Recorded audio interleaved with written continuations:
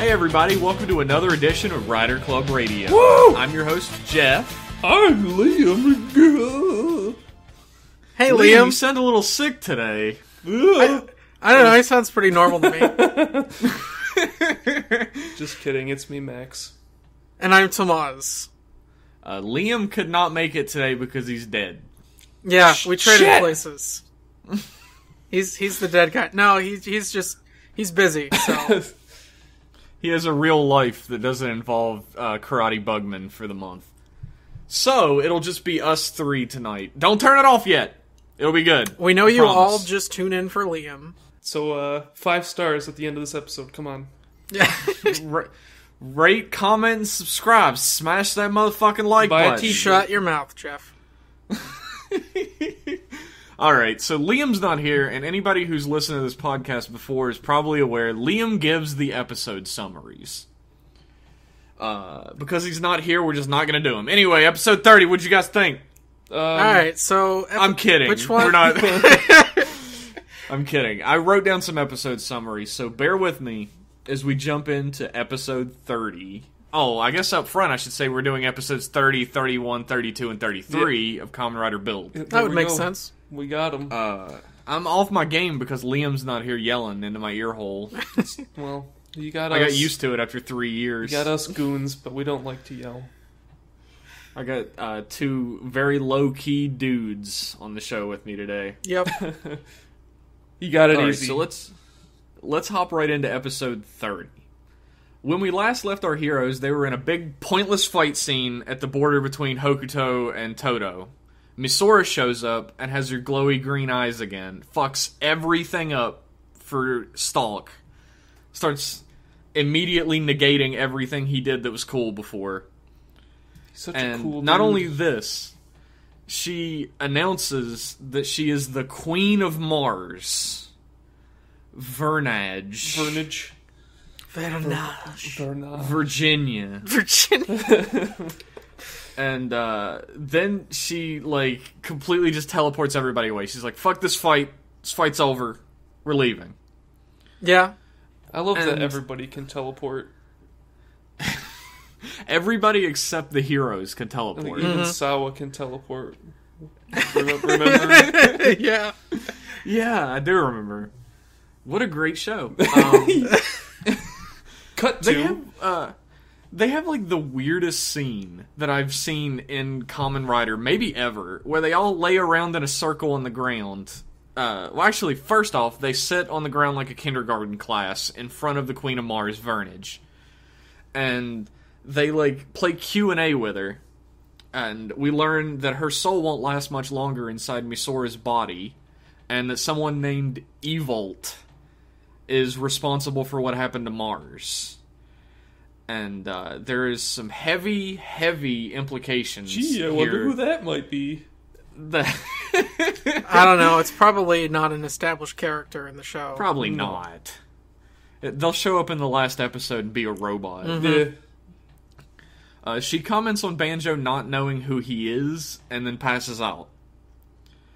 And then the weirdest scene in Kamen Rider history happens. I where love they all this are scene. laying... What is it? They're laying in a circle on their bellies on the ground with little paper dolls, and they play themselves in a little play. It's so funny. Well, It's great. it's so cute, I guess I should say. It is cute and it's funny, but I think it's like referencing a style of comedy that's like distinctly Japanese that I just don't understand where it came from. Yeah, I haven't seen it out of this, so I guess your guess is as good as mine. They figure out Banjo's memory gets fuzzy after his parents died, which is also revealed. Banjo then picks up a piece of a meteor, which I don't remember where that came from. Oh, what I happened don't was... know either. What happened was Bloodstalk hit him with like his fucking red electricity energy and melted his belt. And his belt had the dragon. So bottle he's in holding it. like the belt, the melted belt. He's holding Oh, the remains his- of his belt and the dragon bottle. His splash got splashed. Yeah. Yeah. And a bottle appears out of it, and he's too dumb to see anything strange about it, and Sento just doesn't mention it. He's like, "What's wrong?" And Seito says, "Nothing." If I told you, your brain would recurring explode. theme. So This is a recurring theme in these episodes of Seito just not saying anything to somebody. Or saying everything. There's a lot of information dump in these episodes, so you'll apologize if my episode summaries get a little long-winded. Misora wakes up. She hears the voice of Vernage in her dreams and wakes up. And Seito has created a new power-up item for Kralz. And Seito and Misora have their 4th or 5th heart-to-heart scene in the show so far. it happens pretty frequently. And Misora takes being the Queen of Mars exceptionally well, all things considered. It feels like she already got over it, and now she's just thinking about everything else. Moving on. She's like, "So I'm the Queen of Mars, huh? Alright, Yeah, well, that this makes shit's sense. crazy." And we flash over to the Pandora Tower, where we get the first hints that Gentoku is going to go rogue. Yeah? Shitter. He's pissed that Toto was invaded, and we also learned during this scene that Gentoku has a device, like a chip, installed in him to control him in case he does go rogue. Yep. I call this the hurt suicide button. Or the hurt button. There you go. If you remember a few episodes back, Seito asked the Prime Minister of Toto for a doll arc for seemingly no reason. Well, that turns out to be a part of his master Keikaku. And he's labeled a traitor to Toto for stealing $1 from the Prime Minister. He asked for the dollar. He's just, they're just like, it's the plan, right? He stole the dollar. And I guess my question is, why did he need to have the dollar then? I don't know. Why did he need to go through the act of, like, oh, can I borrow $1? Alright, so now that I have this dollar, I can say that I stole $1 from you. It's like, why didn't I just say that, like, you stole from me, or any other... I could have just given the order. He didn't have any money. He wanted to get some homies. I'd love to be on that phone call with the Prime Minister where he's like, "Hey, PM, remember when you loaned me that dollar? I want you to label me a traitor for it." What? Well, hold on. This will give you probable cause to send the rest of the team after me, which means there won't be an invasion. Well, Seito had no idea that was going to happen. Sento's Sento's whole plan the whole was dollar that he thing was gonna... doesn't even need to exist. You just be like, "Oh, No. yeah, I'm just gonna go do this," and just label Like, me a he's traitor, labeled- whatever. Yeah, exactly. He's labeled a traitor so that he can invade Seito without causing all-out war between Toto and Seito. The fact that the other two Kamen Riders get sent there as well is there should have been a war anyway, because it's still an invasion, regardless if you're like chasing someone or not. Yeah. That's not how borders work. But anyway, it's a children's television show. What Doesn't do you matter. They all fight robots. They fight a bunch of robots. Yeah. Kick the shit out of some robots. We flash over to I'm guessing Nanba Heavy Industries, where Chairman Nanba and the guys of the PM of Seito is playing golf. Rogue overhears him monologuing about his evil plan, and we get another hint that he's going to go rogue. They're placing these little stepping stones, right? Yep. We also learned during the scene that Stalk and Soichi are not really the same person. They're arguing with each other inside his body. I found that so incredibly interesting, because I hadn't even really considered that up to that point. And then I'm like, of course, that makes total sense. It's like, and then they reveal like the whole, like, oh, the Queen of Mars bullshit, and it's like, oh, well then that makes sense why, he's in charge, and why that's going on, and why it seemed like he had changed so much ever since I hate it. the box went off. But then it's like, well, it's not when the box went off, it's when he went to Mars, so he came back a different person, and that's why he's been doing all this stupid bullshit. I hate it. Why do you hate it? I'm hate, in the middle. I hate things just being like, oh, there's a ghost man in my body. Or like, I wish that it was just like, Soichi got murderized by some Martian on Mars and then got his face swapped. I think that would be a lot more interesting.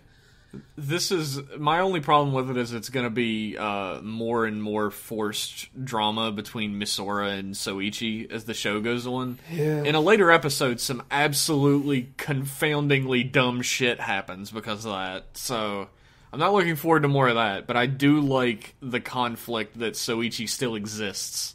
In some manner, even though it seems like he is still damaged from the experience, and it's not like, it's not like he's intact on the inside, and it's like, oh, please help me, I'm so helpless. It's more of like a, what the hell are you doing now? Like, he's been complicit the whole time. Yeah, or maybe it is Soichi actually talking when it's Soichi's voice, and he's just, like, being held hostage, pretty much, and being... Maybe. That would be That's more how interesting than being That's how forced. I took it. There's two little people in the inside of them, and one of them's pointing a gun at the other. Say the line, motherfucker! Yeah. Our three heroes try to rider kick through the Pandora Tower, but the wall just slides open, which I found really comical. I don't know if they meant it to be. I think it was supposed to be comical. They fight the Gear Brothers again, and the fight goes exactly like every other fight that has ever happened. The Engine Brothers loses first, and then the other one becomes the dreaded Heck Bros again. Yeah. And somehow they're still all alive. Fuck 'em. Like, why are they... Yeah. I wish They're they would still just alive. hurry up and die. Just like how they're still doing the transformation sequence for Rabbit, and Tank. Which I'm glad. I can't believe that the fucking Heck Bros are still around, and every fight with them goes the exact same way now. Mm-hmm. Which is starting to really fucking butter my buns. I'm getting real pissed off about it. I'm not getting upset about it. It's just sort of they have nothing else to do with these characters, and maybe they need them Just around kill 'em. later. Just kill They them. don't want to... They want, like... Make the other one turn into Heck Bros. Just do something different. some smashes. But the difference this time is Pandora Tower starts attacking them with bad CGI as well. Oh wait, there are some new smashes, aren't there? Yeah. The clone smashes. Clone smashes. Which are smashes that have been dipped in a tub of black paint. Yep. Mm-hmm. They've ran out of gold paint. They got all the black paint left over from Hazard. But Seito gives Banjo the upgrade knuckle. That's the important part. I don't remember the name of it. Do you guys? No. The burning knuckle? Maybe it is the burning knuckle. That just doesn't sound right. The hot But fist? the hot fisting action. Yeah. The end of the episode has Sawa show up and talk to Misora about a deep, dark secret she found in Banjo's background, and they draw it out, like, way long. Also, There's Sawa this- implies that she, like, S'd some D to get that data. Yeah, that does get implied a lot. She's But like, the you big don't dark know how I secret- got it. The big dark secret is that he's an alien. Woo! And then the episode ends. So what did you guys think of episode 30? There was a lot of things in it that are weird. Some new things, I guess, like what you just mentioned, Banjo possibly not being human, which was not hinted at really at all throughout the entire series. I mean, the only hint that you could possibly pick up is that, and it's sort of like one of those things that's like, hey, we had that before, so we'll make that be a hint. And it's that his hazard level raises faster than everybody else's. Mm-hmm. I guess that's true, but he got Judge Doom dipped him just like Seito, so I don't know. Yeah, He got I the mean, dip. he's also a boxer, so maybe his hazard level raised faster because he's a fighter naturally, but Yeah, I guess Nah, that he's would make spaceman. Yep. I don't know. Yeah, I don't know if it's really an ass pull or if it really matters. Like, Seito I think it's a really fine isn't- plot development. Seito really isn't that far behind on like the hazard level, so I don't see how that really is a thing. I don't know. I don't know either. It's It feels I'm like not a weak. fully sold. It feels like a weak connection to make, but I'm okay with it just because it makes his character it makes his character a lot more interesting. his character, he's become the main focus of the plot for these past few episodes, which is something a secondary character doesn't normally get after their introduction. So I appreciate that. I don't really like how like certain plot points are just like BT dubs. Here's this big old plot dump right here. I like it. I like things that are kind of like hinted at, so you're like kind of formulating what this is in your brain the whole series, and you're like, oh. I guess all in all, it's a pretty good episode. I mean, even with all these silly plot points, all these crazy Martian plot points, it's still good. Yeah. There's still an opportunity for them to move this into a direction that'll like knock our socks off. And I'm not saying that this is a bad direction. It just feels a little bit out of left field. Right. I would just say that if they were going to draw out the plot point and try to drop hints, the show hasn't proven to really be that great at doing that. Like the whole Soichi being a bad guy thing. Or Sawa being the traitor twice. Sawa being the traitor twice is like the only thing that really gives me pause about the writing in this show so far. Like, I could not believe that happened. It was a little ridiculous. Well, in the beginning, Soichi wouldn't tell anybody about his second job. Yeah, that was like painfully obvious. Yeah. Mm-hmm. And there's sometimes when a villain reveal seems obvious only because, like, you know, you have meta knowledge. You're genre savvy, right, as a watcher? Yeah. But even a tiny child who'd never watched Kamen Rider before would be like, that guy's a villain! I don't know if it would be incredibly obvious to a child, but to someone that's watched, you know, enough of anything, you're going to notice it. But even like within universe, you might consider, you know, considering the fact that your main character is a fucking scientist. I'm staying with this guy, and he's not here sometimes. And whenever he's not here, Bloodstock is out there somewhere. Yeah, I've never seen Soichi and Bloodstock in the same room. Yeah. And I think the only reservation that Seito could have in that situation is, well, he can't be, because, you know, he's the person taking care of me, and that would cause him to be blinded to the fact.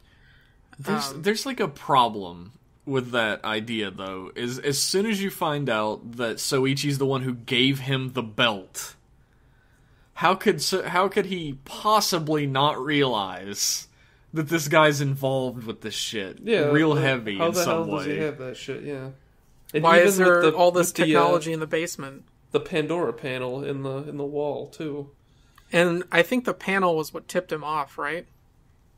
He thought about it, right? He asks him about it, and he's like, "That's he's how like, he figured nah. out he was." Yeah, he stole it back from, God, what was the name of the corporation that got dissolved? That was the villain for a while. Oh, Faust. Faust. Yeah. Yeah, he stole it from Faust when he left, and he took his daughter with him, and it was all like very convenient, but yeah, I don't know. There's being obvious to us because we're genre savvy, and then there's just being obvious, and I think that falls into the being obvious realm. But again, that's not episode 30. I think we got off on a tangent. Yeah, got a little bit. Yeah. Fuck it. My only real problem with this episode, like, I'm not fully sold on Banjo being an alien yet. The next 3 episodes do a better job, I think, of cementing that as a plot point that's going to be interesting. The one thing that's pissing me off endlessly, it's maybe a little thing to everybody else, but repetition drives me nuts. And having to watch the same exact fight with the Engine Brothers over and over and over again is starting to piss me off. Did seeing Dan in every fight in X-Aid, did that drive you nuts? How he just like appeared out of nowhere and was like, "Hey, what's up? I'm gonna fight."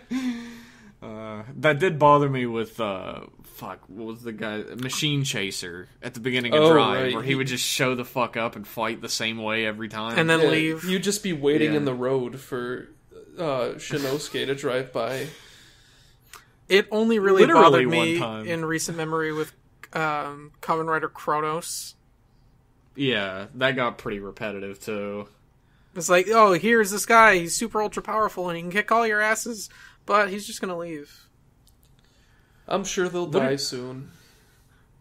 Hopefully. What did you guys think of our first hints at Gentoku changing sides? I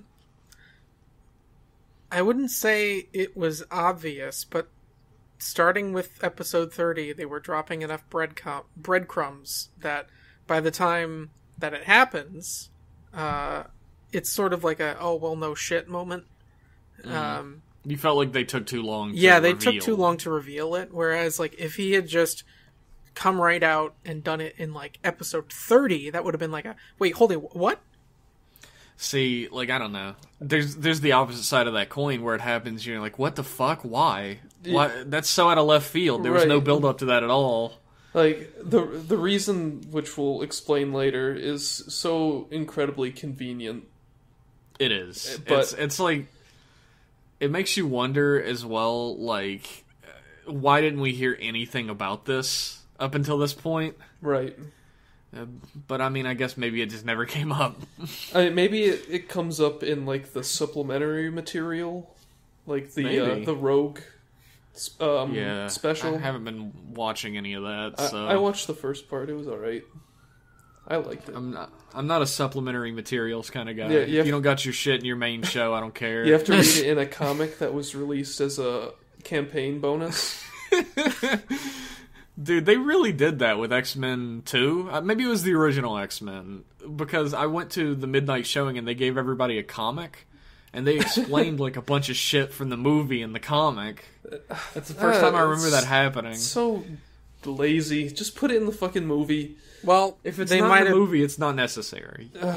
If something doesn't make it in the movie and you feel like it's required, it's possible that there were outside influences and, you know, they had to leave it on the cutting room floor because of Don't reasons. make excuses for 20th Century Fox. I'm not making excuses for Fox. I'm making excuses for the people that made the movie to feel like they were dissatisfied with the final product and then had to put out a comic. I mean, I guess that's true, but the writers of the movie don't really make the comic. I think the comic was by Greg Pak was the artist, and I think maybe... Only you would know that, Jeff. Yeah, no one cares but me. But yeah, like, the writers for the movie didn't write the comic. It was a comic book writer who wrote the comic. Well, then how did they have the information? I don't know. That's a whole, like, behind-the-scenes thing that just blows my mind. I got no clue. Well, anyway. Yeah. Is that all we had to say about episode 30?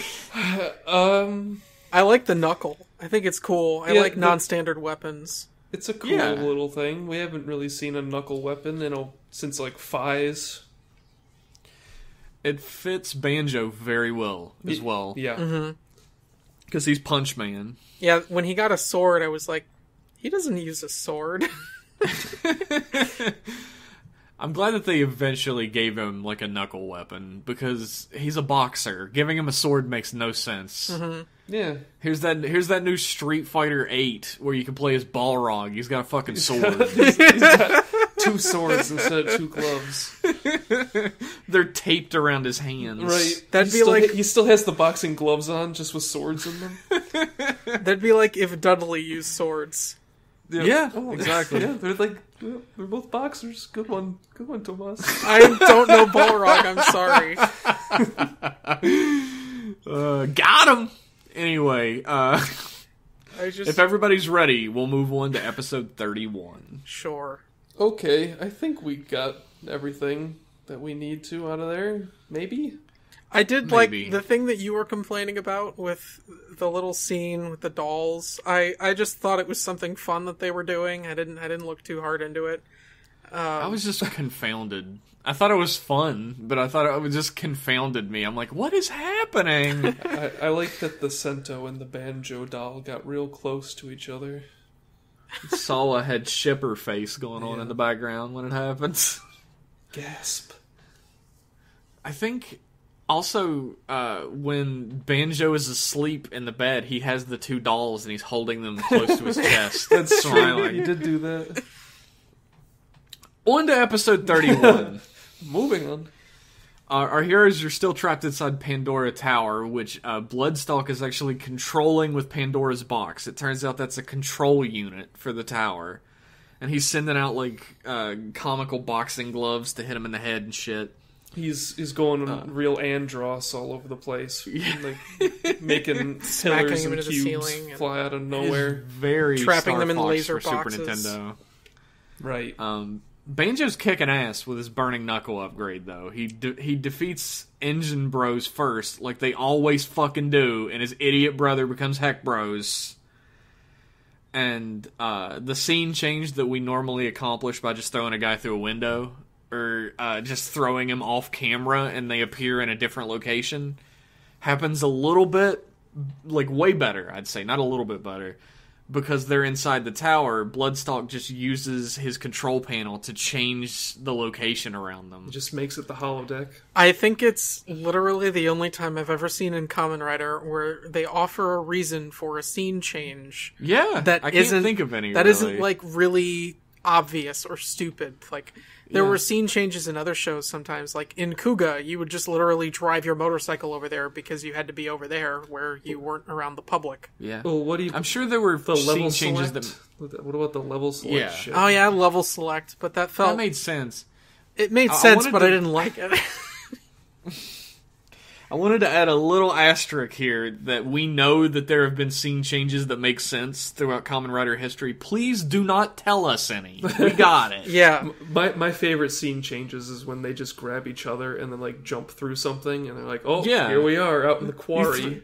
You throw a guy out the window and suddenly you're underneath the bridge in Tokyo fighting. Or if you run sideways off screen and then you start fighting again when you get to the stadium. Yeah, the stadium Yeah. stairs. They run through a door in some secret hideout and then jump and they're at the stadium and they fight there. And it's also nighttime. But the surroundings become this big beach with like picture frames all over it. And I have a little bit of an artistic theory of what the purpose of all this is. Photos are physical forms of memory. And they're empty, representing both Seito and now Banjo, who have no memory of their previous lives. That's real clever. It's actually pretty damn artistic, and I liked it a lot. It's good eye there. I was just I'm a thinking smart they did boy. it for like the sake of the cameras, so you could have interesting camera shots with literal framing. I'm sure that was a reason also, but Because not as artistic. not as artistic. Not as artistic as melting clocks.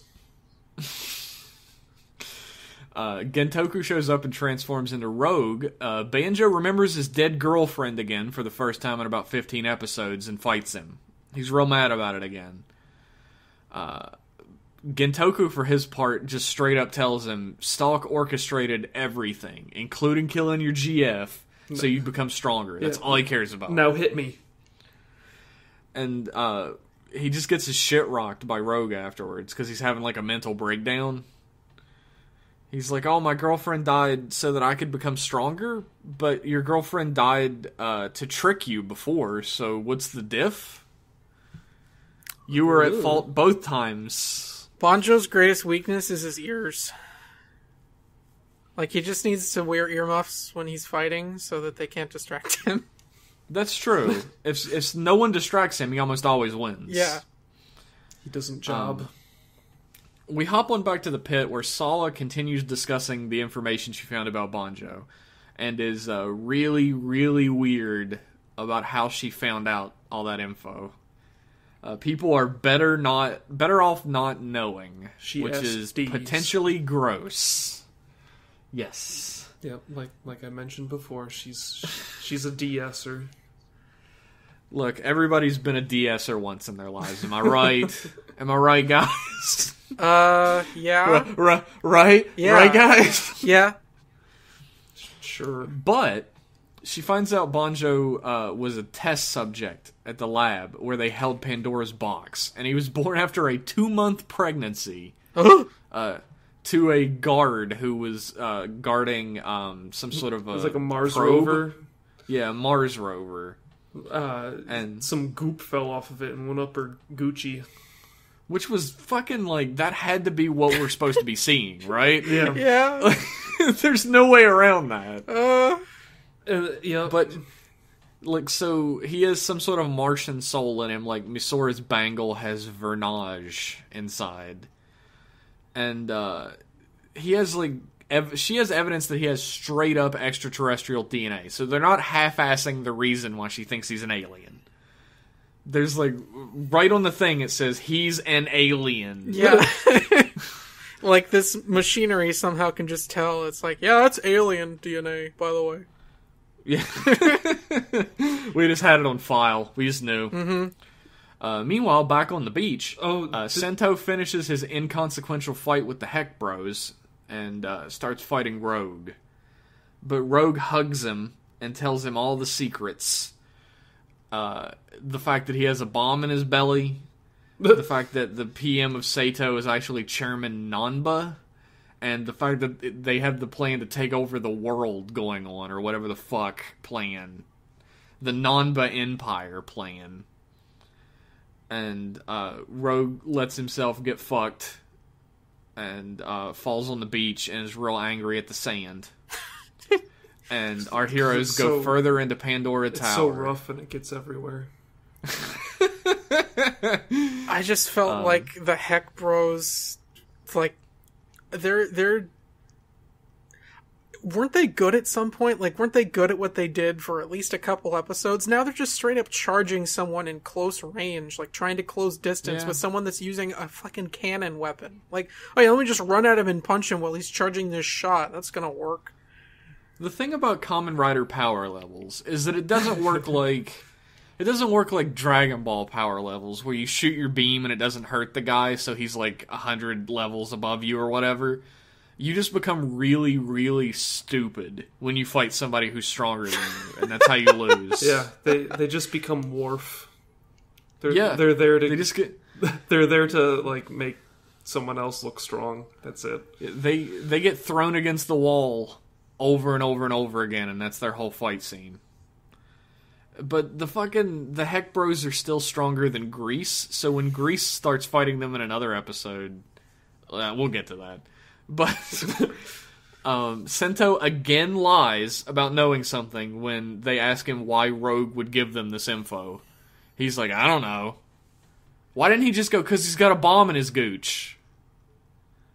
I don't know. Just tell him. Maybe it's word-sensitive bomb. Words. When you say bomb, it goes off. I don't know. That's a pretty shitty bomb. You could just not use the word bomb and get away.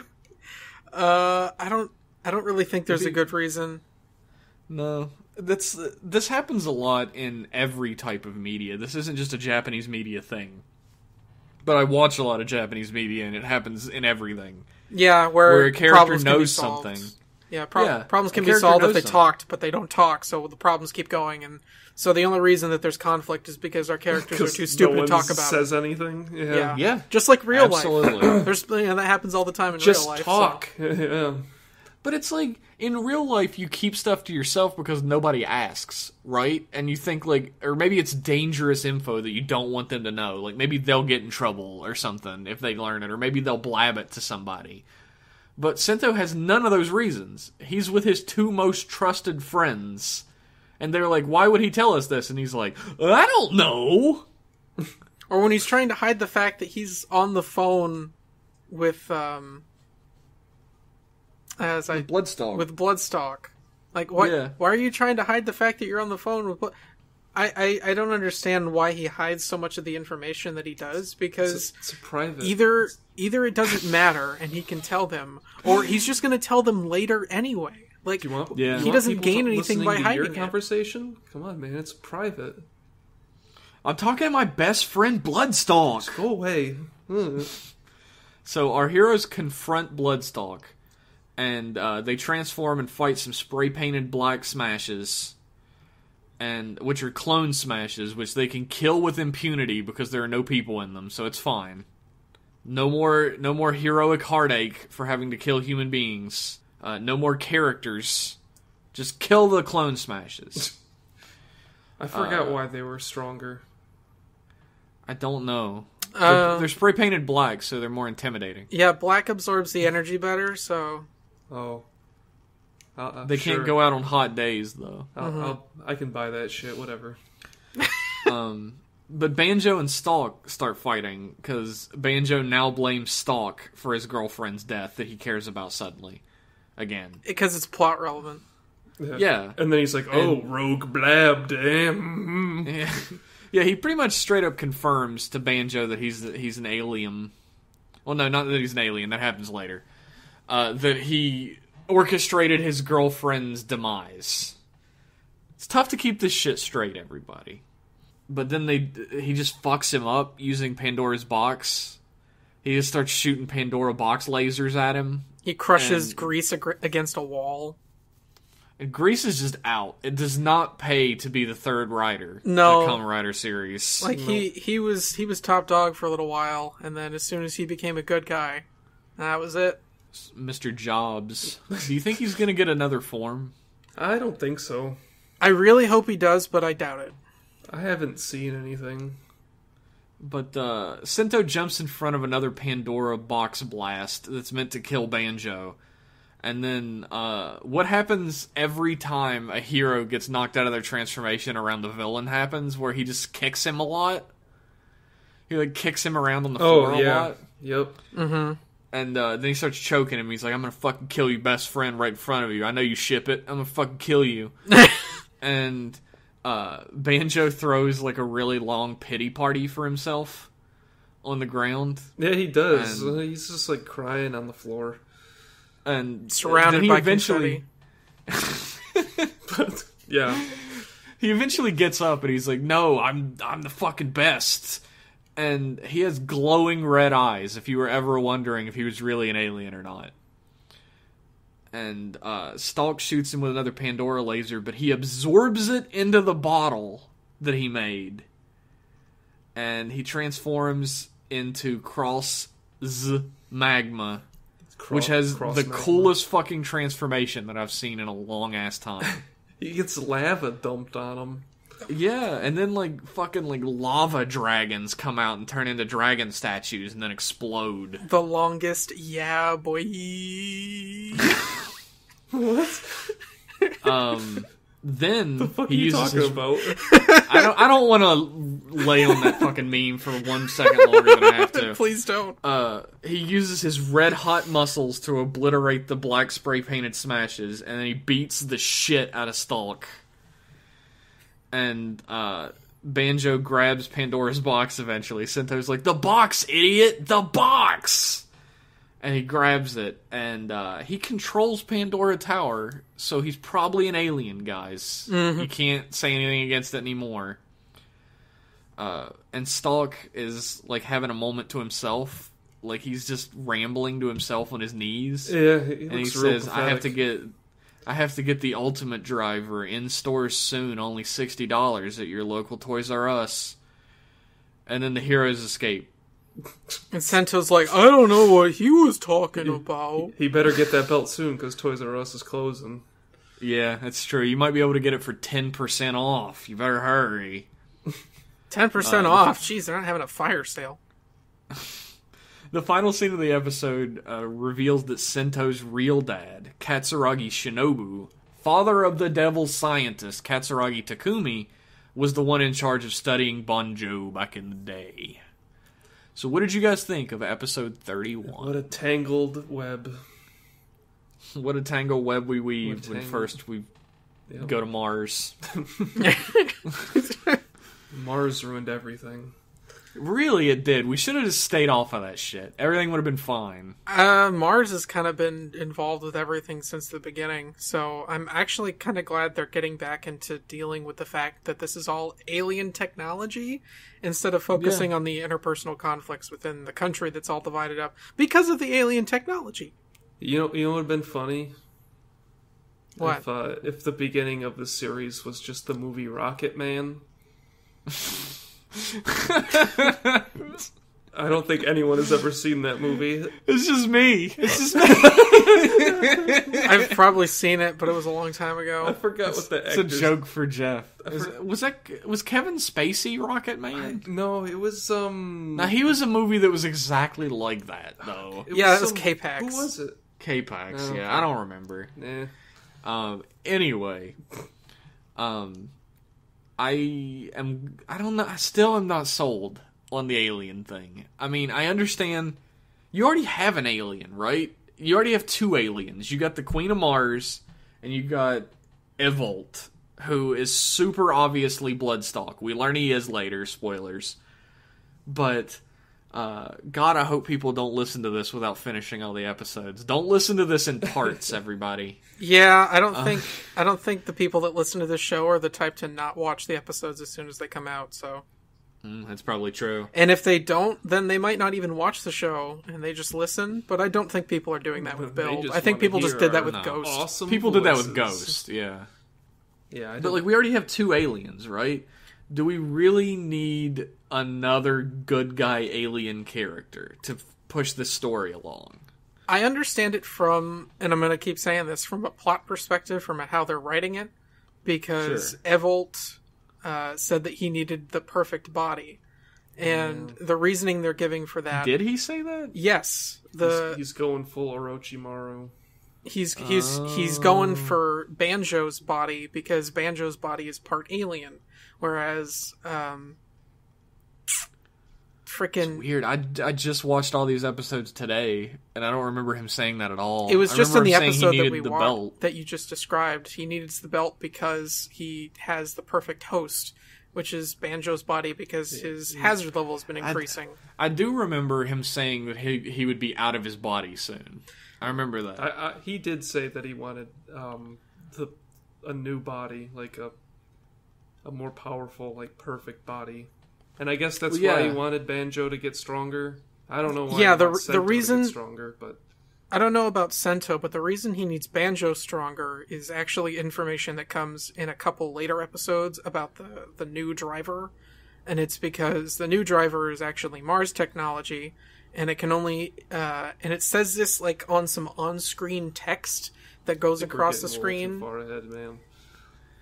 We'll get to that. We'll get to it, but there is the a reason why. The reason why he wants Seito to get stronger is because Seito getting stronger drives Banjo to get stronger. Okay, that makes sense. Yep. Yep, I'll buy that. Buy it for $1. We learned that not only is Banjo like an alien, but he's also like a specific alien that's capable of utilizing Pandora's box. Which it's not stated outright that Pandora's box is like usable by like every Martian or whatever, because what I'm taking from these episodes, this is like a fan theory. Let's fan theory for a second here, guys. Thought experiment. Yeah, let's have a thought experiment. I don't think Evolt, whatever, is a Martian. Oh yeah, think- no, not at all. Well, I think he's just Evolt is like a different alien. He's Galactus. Yeah, he goes from planet to planet and obliterates the planet and gains power from that somehow. Yeah. Maybe the Martians found Pandora's box on a different planet. The Evolt technology is actually something that is not just like Martian. I misspoke earlier when I said the belt came from Mars. It was simply that the belt was left on Mars. I saw some discussions about like the technology of Evolt and like what all of the different parts of his suit symbolize. And he's apparently supposed to be some kind of intergalactic destroyer that goes around and manipulates the societies to opening Pandora's box so that he can destroy the world and then move on to the next one. Yeah, Pandora's box isn't Martian technology, but Banjo can utilize it, which makes me think that Banjo is not a Martian, but he is a piece of Evolt. And that's why the Queen Vernage was like, you don't even know who you are, after talking about Evolt. She didn't even, like, pause. She just goes from Evolt to talking about Banjo. That's a good point. Yeah. That is my theory. I wouldn't. Yeah. Now that you mention it, I wouldn't be surprised if that were true. Or if they're just a similar species. And if that's true, then if like my theory's true, then like I'm all about Banjo being an alien. I got no problem with that. But if he's just a Martian who somehow can control Pandora's box, I'm gonna be pissed. Well, thinking about it, I don't know why a Martian would have the ability to control Pandora's box, because they all, like, the Martians all died because Pandora's box was opened, and, you know, if one Martian were unaffected by the box and had the ability to, like, keep it from going off, then how would the planet have been destroyed? If, like, any Martian had the ability to do that. Also, Vernage is a Martian, right? Yeah. Yeah, she has green eyes. Yeah, he's got red eyes. Yeah. And you can't have multiple eye colors in a species. Well, you can, but from a plot perspective, it wouldn't. No. I mean, you can't have glowing eyes in different colors. It's the same reason you don't use the same name for a character, you know, twice in one show. Like, you don't have two people with the same name, because it'd just be confusing. God. Could you imagine how confusing that would be when watching, like, a show in a different language as well? Yeah. Like, sometimes I have trouble keeping names straight for, like, minor characters in shows. Yeah. I couldn't imagine if, like, some of them had the same name. I have trouble remembering the names of the main characters, because I got enough shit that I have to remember. That's true. That's, like, my big theory. What do you guys think of Cross Magma? It's fucking sick! It's a cool suit. My only gripe is that there's too much orange. I can understand that. If they had... I actually really like the design. I wouldn't call it like my favorite or anything, but I do really like it. I definitely think that the original, like the base cross. I think it's just cross.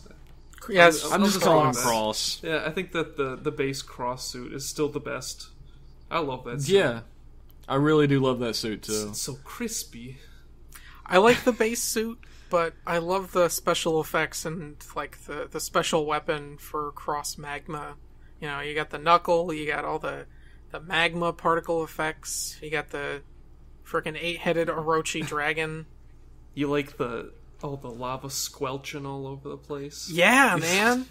It actually does look really good. I was surprised. It looks like fucking movie special effects. Yeah.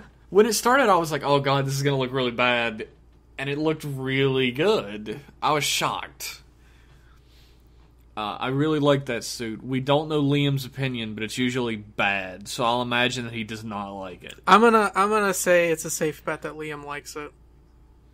It's not edgy enough. There's no black on it. That's fine. I mean, Liam isn't only edge.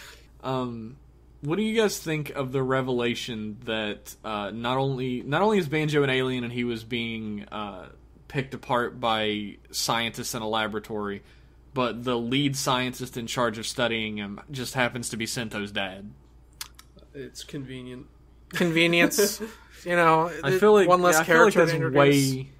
I feel like that's way too convenient. That's like a little nitpick I have. That's way too convenient. You end up with like Star Wars syndrome, where everyone's related to everyone. It seems like the galaxy is smaller than it should be. Yeah. Yes. Mm-hmm. I mean, you're dealing with an entire like country full of people with like, and it's split into 3 separate countries, but everything to do with Pandora's box has thus far happened in Toto. And everyone who's involved with it is related to one another in some way now, whether by like blood or by like friend relationship or enemy relationship now. This show is really good at making Japan feel really small. It is. I don't they remember... just walk to the wall and everything. It's like, oh, there it is. Yeah. I mean, they are right next to it. They live like right next to the wall, so. But when they're at like the Hokuto farm and everything, you can't see the wall from there. And they just like walk to it. Like Hokuto is so completely unimportant. It's like farmland in the real world where nobody even fucking thinks of it 99% of the time.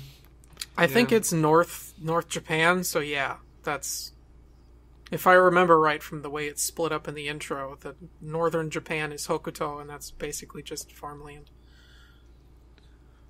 Which is a shame, considering without farmland you don't eat. So, yeah, I don't know what their trade agreements are. Yeah, like where... That's unimportant to the plot. It's unimportant, but it's interesting to think about. Like, where do the other regions get their food from? Yeah, the thing is, Hokuto is like barren now as well. They can't grow food well anymore. How do you control resources? How do you control energy, water?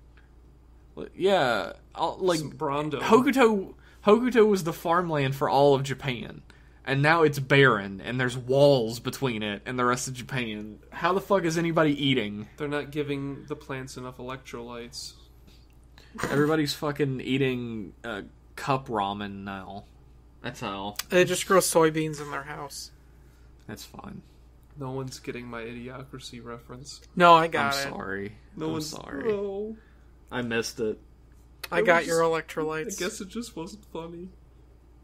So, does anybody have anything they want to talk about with this episode? I think we mentioned, I don't know. I think we covered just mention about enough? everything. Do you feel like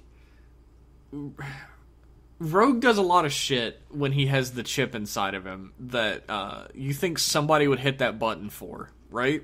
Yeah, we do learn that Stalk does have one of those hurt buttons.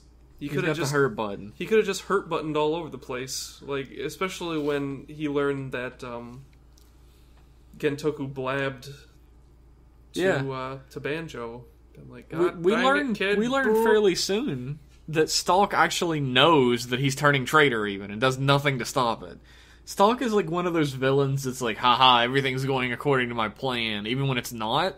So he gets fucked over because of through his fingers because he's lazy, I guess. I don't know. Mm-hmm.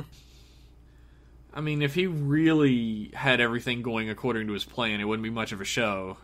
That's true. He would just win, and the world would get obliterated. Or maybe all of these, incidents are inconsequential to his ultimate plan, so it's like, yeah, it's fine if that goes south. I got, it's not really going to matter as soon as I get the belt, and that's still on board. Yeah, I mean, it's probably all just, inconsequential shit to him, but that's usually what causes your downfall as a villain. Like, this guy isn't worth my time, and then he comes back with, a party of adventurers and shoves swords up your ass until you die. It makes sense when it's a short-sighted villain, but this guy has destroyed other planets, so... He's full of himself. He doesn't understand human ingenuity. He's tired. I don't think we're that special. We're the best. Haven't you seen any sci-fi? Yes, and because of that, I know we're not the best. We wrote it. That's why we're the best.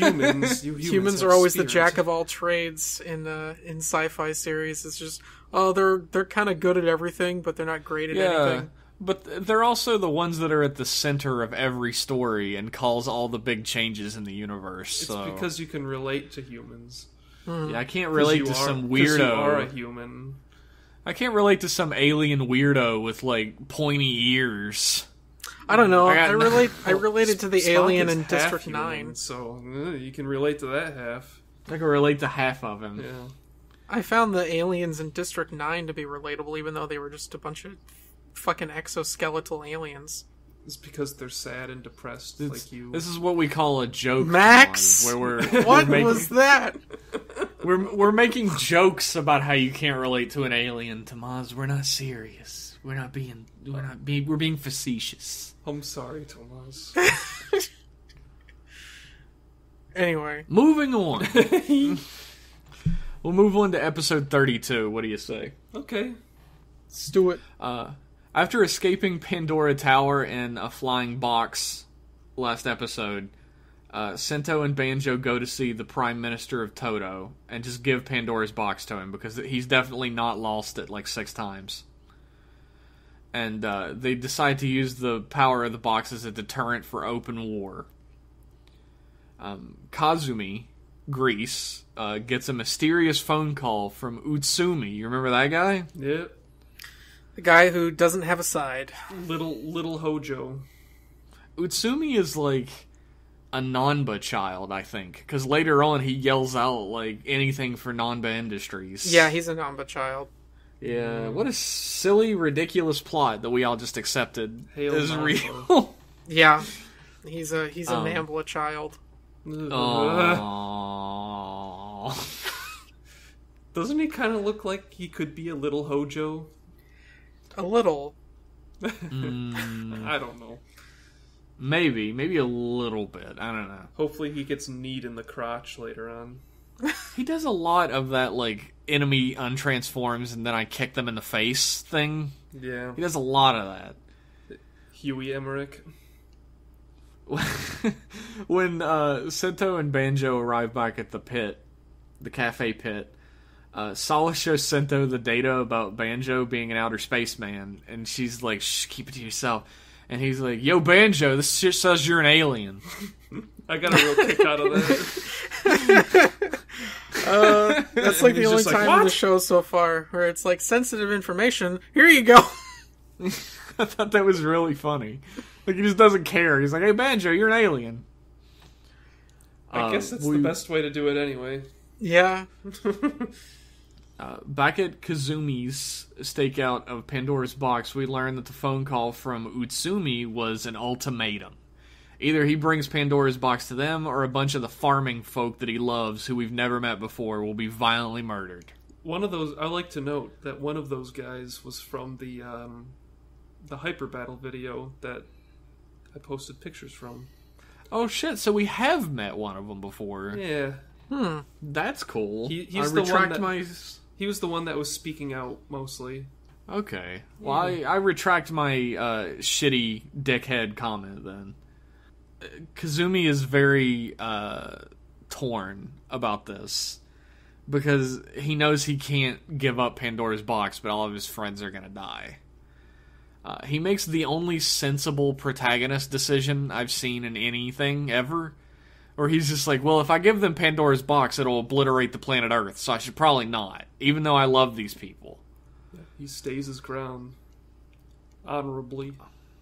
Back at the pit, Banjo starts throwing a hissy fit about being a spaceman, and Seito explains that, humans can't touch Pandora's box and control it. That's not a human thing. And, they talk a bit more about the information. This says you're an alien. I'm not an alien. This says you are, motherfucker. And Banjo's still not having it and fucks off in a huff. He leaves. And Seito takes his dad being the one who studied him, really well. He's just like, wow, I can't believe my dad studied him. I don't even remember, Takami's father really coming up very much, other than it being the reason that he got into doing science. Yeah, he was just wanted to make him proud, and he worked at the lab. Mm-hmm. That's pretty much all we knew about him. I just hope it doesn't turn into one of those things like, oh, here's Dangerous Zombie, and, he's the villain here. And, oh, well, his father's in prison, and, they go to visit him a couple times. Oh, well, now he's the villain. Well, his dad's dead, I think, so probably not. That, or he got brain-faced, or face-switched. I don't know where my brain is going. Soichi is him. He face-switched him. His Solid dad notes is that Misora. it's... Oh, God. Face-switch to the max. Solid notes that it's weird that all the info was kept under such low security, and there's, this almost comical cut to Sento's face, and he goes, "Stalk!"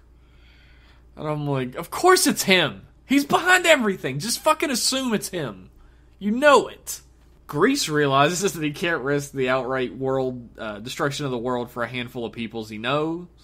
Thankfully, the farmers all agree wholeheartedly, which I thought was also refreshing. None of them are like, please don't kill me! They're all like, fucking kill us, idiot! He's not coming! Yeah, it was a nice little change of pace. Utsumi orders them killed, but Rogue just punches everyone except the farmers and lets them all go. He cuts all the ropes off. And Utsumi gets butthurt about it and turns on the hurt switch. But doesn't kill him for it. No, he's just like, you belong to us, remember that. Meanwhile, Seito and Misora have yet another heart-to-heart talk while sappy music plays. Sawa reports that she found out that Stalk was involved in Banjo's memories going hazy. People at the lab remember meeting him around the same time that Banjo's parents died, and his memory went hazy. And this is somehow a surprise. Perhaps Stalk killed his parents, even. Who knows? That makes sense to me. There's this meeting between Nanba, who's still masquerading as Seito's prime minister, and the Toutou PM. And Nanba just tells him he's a bitch boy, and he'd never use the Pandora's box, so they're just gonna do whatever the fuck they want. Like, we're just gonna invade you because you're not gonna use it. He calls him a bitch right to his face, which I thought was a little rough for a children's program. He's like, you passive fuck, you ain't gonna do shit. What are you gonna do? Come over here and kill us? No. Well, then we're gonna come over there and kill you. Problem solved. See you. He starts, like, grabbing his dick at him. It was really awkward. But, Stalk and Nanba have a conversation, and Stalk's like, oh, we don't need Pandora's box, we need the ultimate driver. And Nanba's like, oh yeah, shit, that sounds good. And he doesn't even get the slightest hint that he's being played because he's fucking senile, I guess. He's like, oh, well, that sounds even better than Pandora's box. Let's get it. I don't know what you're talking about. Go ahead and do whatever you want. Yeah. I don't trust that guy, but I trust everything he says implicitly. Kazumi's farmer friends all show up at the PM's office, and they have this tearful reunion together, which I kind of liked. And, but then Seito starts invading again. No countries have ever gone to war so rapidly, and war been over so fast, and started again. It's because everything's 2 miles away. I guess. I thought it was difficult to go through the wall. I think... Didn't all those gaps open up? Maybe. There's still, like, red energy. I don't know if that's, like, lethal, though. Well, there was, like, a shot early on of a plane hitting it, wasn't there? I thought it was just, like, red LEDs. It just looks cool. Yeah, it just looks cool. Awesome. I don't fucking care. Some, neon lights. Grease goes out to fight invading Seito, but he gets his shit rocked by the Gear Brothers because he's the tertiary rider. But Seito shows up. Banjo, being the secondary rider, goes off to angst by himself in a graveyard about his dead GF. It happens a lot to secondary riders, actually. Well, it's either that or you stare at your hands. Unlike most others in his position, though, he sets aside his angstings when lives are being lost. He gets that little call where people are like, please, they're invading! God, bullets, they hurt! He's like, I should probably do something, and leaves. Back at the big pointless fight, Seito defeats Engine Brothers first, because he never learns this fucking lesson. And the other guy becomes Heck Bros again, and reveals it's all been a ruse. The Prime Minister's office is actually being attacked. And Grease stays and fights because he's a tertiary rider, and Seito leaves to go save the PM. Stalk and Rogue attack the PM's office, but Banjo shows up to fight Stalk, who reveals he knows everything about Banjo's past to him. And not only that, but in his estimation, Banjo exists only to fight and is fated to destroy everything. He then kicks him down some really conveniently placed stairs. How convenient. We get another scene where Banjo's laying on the ground and he's all sad. But Seito shows up and he's like, never mind, bitch, I'll take care of this for you. And Banjo stands up and gives a really cool speech about being yourself. And he looks right into the camera. Yeah, he tells all those kids out there. And transforms into Cross Magma again, which is really, even sped up, that transformation sequence is super dope. I really love it. And then he proceeds to just punch the shit out of Stalk until he blows the fuck up and leaves.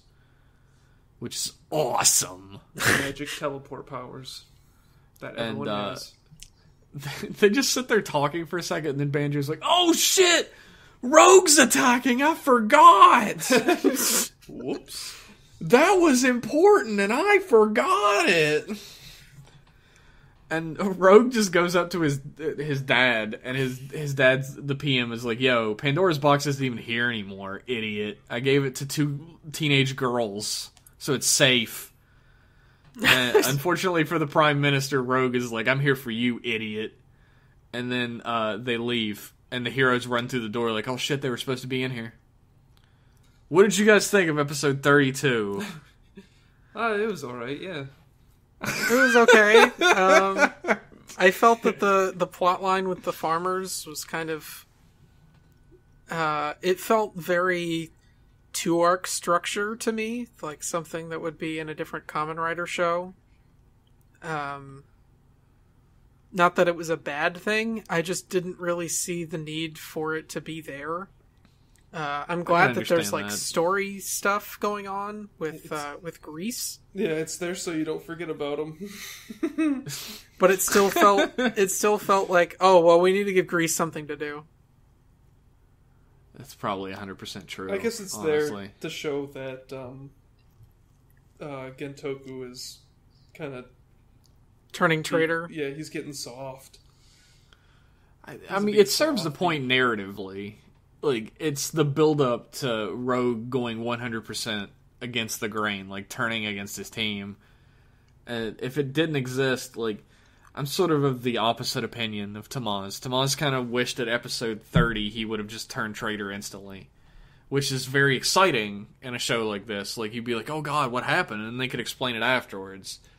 But I'm more into the idea that it builds up to him turning traitor, and you get these little hints, and then this big ass hint, and then full on.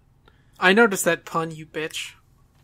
I really tried to avoid it. What was the pun? I missed it. It builds up. Yeah. Oh. I'm clever. Overall, with the rest of the episode, because there was so much less going on with this episode than previous ones, it felt like only half an episode. And I'm like, oh, it's already over? There's so many pointless fight scenes in this episode. The fights don't really matter at this point. The whole engine bros thing, yeah. I was getting coupled pissed. with the Bloodstock fight, where it's like, well, Bloodstock's not going to kill them, and they've already established several times that he's not going to kill any of them, and he's simply using his strength as a way to essentially grow his own strength by, like, cultivating Banjo, which we'll get to actually next episode. But and it also had the "Be Yourself" speech that we heard before. I think that's like the third just time. directed towards, I guess, Banjo himself. Yeah, Banjo usually says that speech about Seito, but at least he said it about himself this time. Yeah. There's a line in a previous episode that Stalk says where he says the trans steam system is just like clothing to me. So, like, I guess my question is, why does he let himself get the shit beat out of him all the time? Is that necessary? He has to get the death data so he can go to level X. I don't know. I guess he just is biding his time until he gets his super suit. I guess maybe it doesn't hurt him, right? Because it's like flies hitting you or something. You can't have just like a guy getting punched by a Kamen Rider. You can't have that. He's gotta fucking blow up. Yeah. I guess it makes sense. Gotta be in a suit to get punched. It makes sense from a narrative standpoint, but in universe, it's really weird that he's just like, I'm gonna pretend like that hurt me. In universe, it is weird, but for fun. And like Max said, it would be kind of weird if the main characters were constantly beating the shit out of someone that was out of suit. An old man, yeah. Plus, that would put a lot of pressure on his actor. Yeah, that wasn't my point. Like, I don't want him to beat the shit out of Soichi every episode. My point was, like, if he's really been this powerful this whole time, to the point where, like, trans steam is pointless, But he's let himself get the shit beat out of him every time they've had a fight with him, for the most part. And then there was doing it for fun. There was that whole octopus light thing where, like, there was the deception. It's like, oh, you didn't know I had this combination, and so I was able to get one over on you. It's like, but he was in his base form using something that really wouldn't be that powerful against you, considering that he's fighting you with, like, I guess you could, like, play it off like he's pretending to get the shit beat out of him to give them the confidence to continue training and getting more powerful. I guess that's a good cop-out, yeah. Yeah, that's a good cop-out. Hire me, John Toei. I'll take care of all your plot holes. That bothered me a little bit in this episode, because I just thought back on how many times he's got the shit rocked out of him, but he's some, like, super evolved alien being. Oh, maybe he's just legitimately getting the shit kicked out of him. At this point, maybe, because he needs the Evol driver or whatever. Yeah. This episode has a lot of pointless fighting in it, and a lot of we gotta go to this fight. Now we gotta go to this fight. It's like they're late, and they gotta go catch up. And it's like, oh, we're late for this other fight. Bye. Oh, actually, we needed to leave like 5 minutes ago. Because I really like this show, and these episodes aren't bad. I would never say that. I have nitpicks, which is what you tune in for, right, everybody? I guess so. I just have nitpicks. We are critics. This episode was, like Tomaz said, not a whole, like, the only story moving parts that happen in this episode are, like, beginning and the end. Mm-hmm. And everything in between is just like a bridge. Yeah. And when you have 50 episodes, you gotta do shit like that sometimes. I guess you do have to have some sawdust thrown in there. Yep. Some padding. Straight up McDonald's style. Throw some sawdust in there. I was gonna put say in another Subway. piece of bread. Subway, eat dust. And rubber bread. Overall, I wouldn't say any of these episodes that are like this one are necessarily bad. No. They're less interesting. They're the ones that you probably are going to forget about because not much really happened in the grand scheme of things, which again is fine. Like, I'm gonna mention Kuga again this month. I love Kuga, but there's like a solid 12 Kuga. There's like a solid 12 or 15 episodes in the middle of Kuga where there's maybe like 2 episodes of something important happening. And then everything else is just a continuation of what you've already seen. Let's be fair. There's more than 12 or 15 episodes. In Kuga. Dude, I fucking love Kuga, but I'll be the first to tell somebody, you're going to have to strap in. You're going to get some Monsters of the Week for a while. Yeah. Some of them are good. Some of them are, holy shit, Godai is beating the ever-loving fuck out of this monster to the point that his hands are getting bloody. And he's screaming in, like, rage. And you're just like, who is this person? So it's even better. Yeah. I love murder. Murder's great, yay. These episodes are like bridge episodes. They bridge from one plot point to another. And without them, an episode, like a series, might feel rushed, and you might end up having to pull out another villain towards the end of the show because you've run through the course of this one. Mm-hmm. Not pointing any fingers here, but I think if there would be so many fingers to point that you'd run out of fingers. it's true. Build's been very good about at least making bridge episodes entertaining. Mm-hmm. My only real problem is the Heck Bros. Like, I am so fucking sick of them. I know it's only happened 4 times. Get them right? out of there. But it's 4 times of the same exact fight happening. Like, almost back to back. I'm tired of it. Yeah, they've essentially turned into the mooks. They need to be killed. No one cares about them. I don't know. There's nobody in the audience that's like, oh, I feel bad for them because they were Nanba children. Like, no, I don't. Kill them. Someone has to get beat up. Put some smashes in there. They have just as much personality as a clone smash. They barely fucking say anything and get their ass beat. Yeah. Like, if they had something to them, like, a really good thing to do with these type of characters is to actually give them a brotherly bond.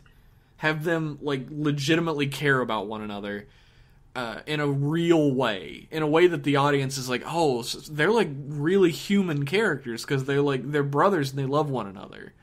And they want to protect one another, and that's why they do the things they do. Or instead, the one guy gets his shit rocked and the other guy just takes his power.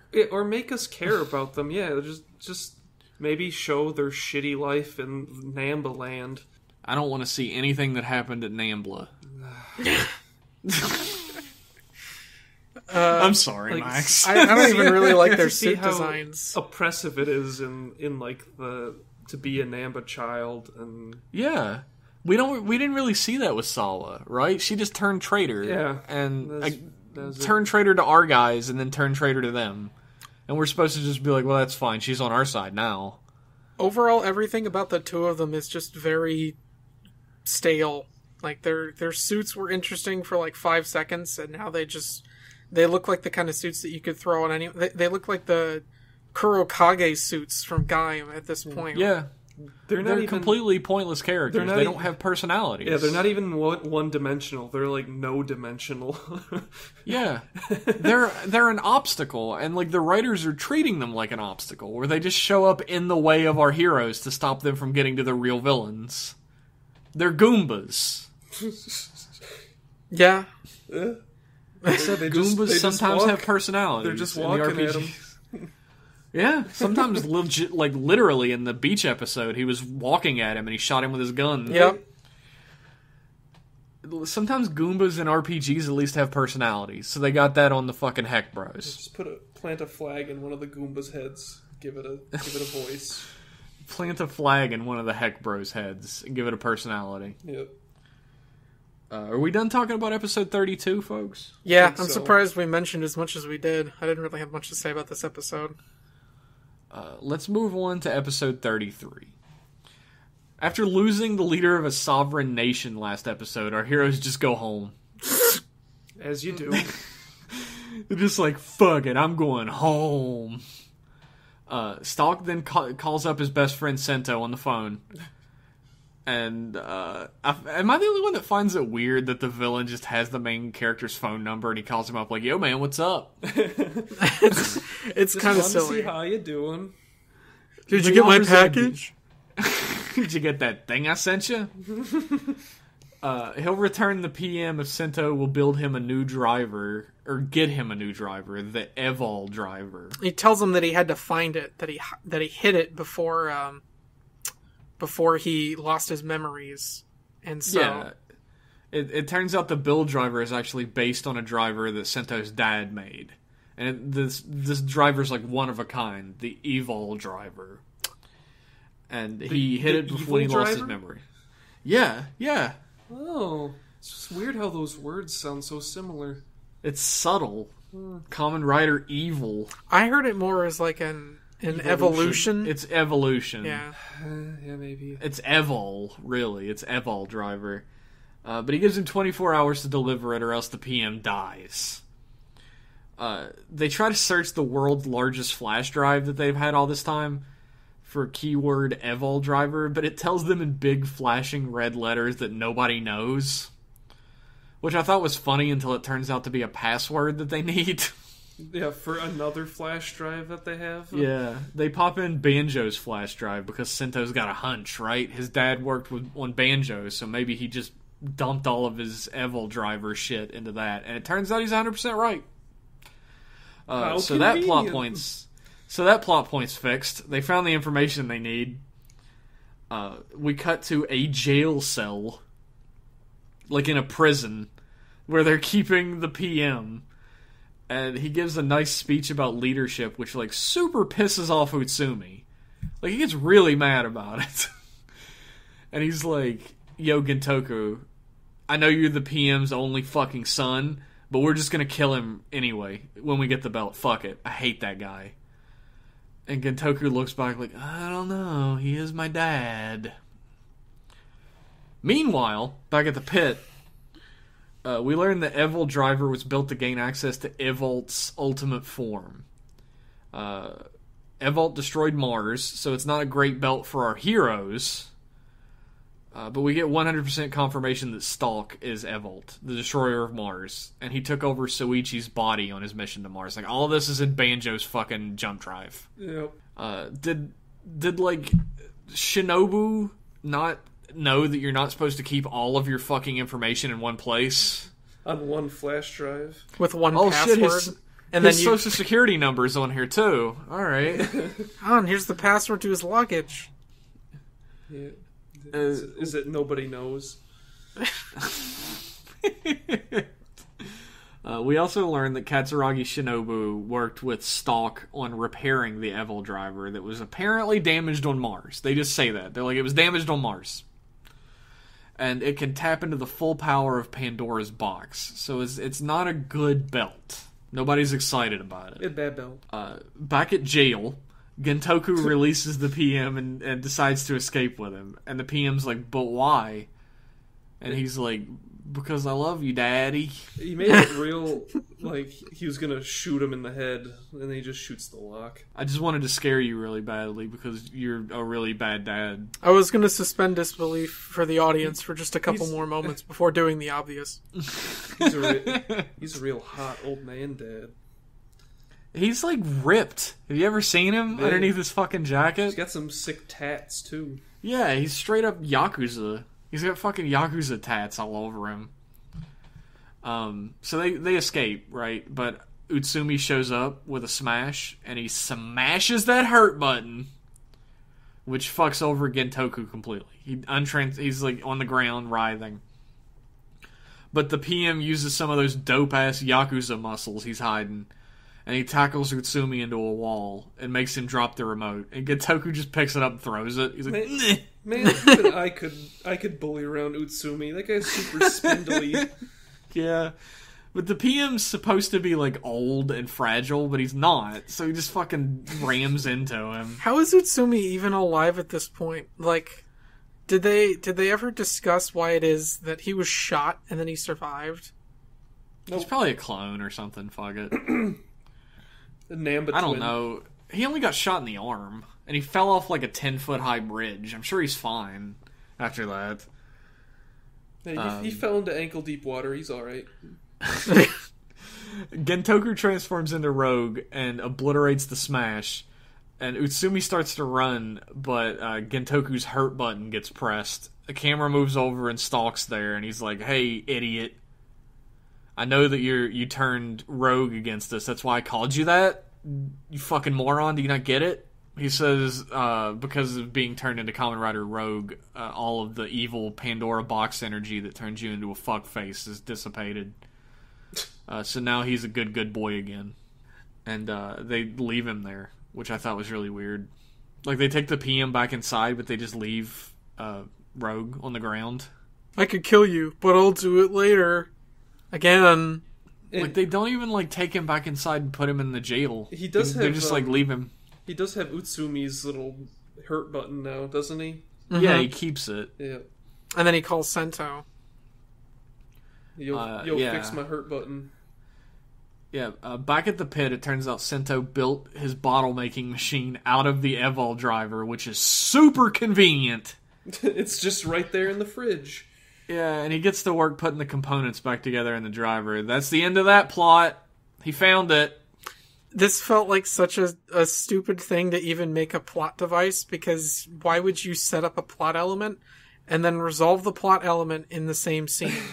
Well, where would he find it otherwise? Would he just find it buried in the backyard? Like, yeah, maybe he'd have to go back to his mother's place, right? And, like, maybe he hid it with his mother.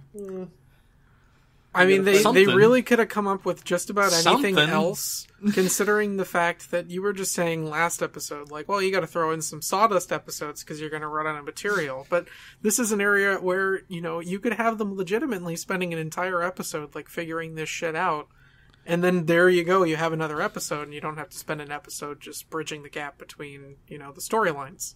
You gotta put something in the program. They don't. You gotta put something. They don't want to pay that actress to come back to be Sento's mom, even though it would be really cool to see him go back to his mom and be like, "Yeah, it's me." Like, he knows it's his mom now. Seeing how he reacts to that would be awesome. Yeah, it would be. I was kind of hoping that would eventually happen. Yo, Mom, but make instead me some of that, sugary eggs. Yeah, but instead of that, he finds the Evol driver in the back of his refrigerator. And for some reason, it's cut in half, but, like, there's no mechanical parts that you can see in the half. It's a hunk of red plastic, yeah. Yeah. Sawa, being somewhat sane, even after her horrible childhood as a Nanba child, mentions that it would be really stupid to hand the driver over to Stalk, but everybody in the room's like, "Oh, Sawa, you fucking idiot. We have to save the PM.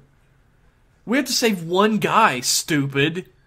And here's that thing that you mentioned before about the characters doing something they previously said they weren't going to do.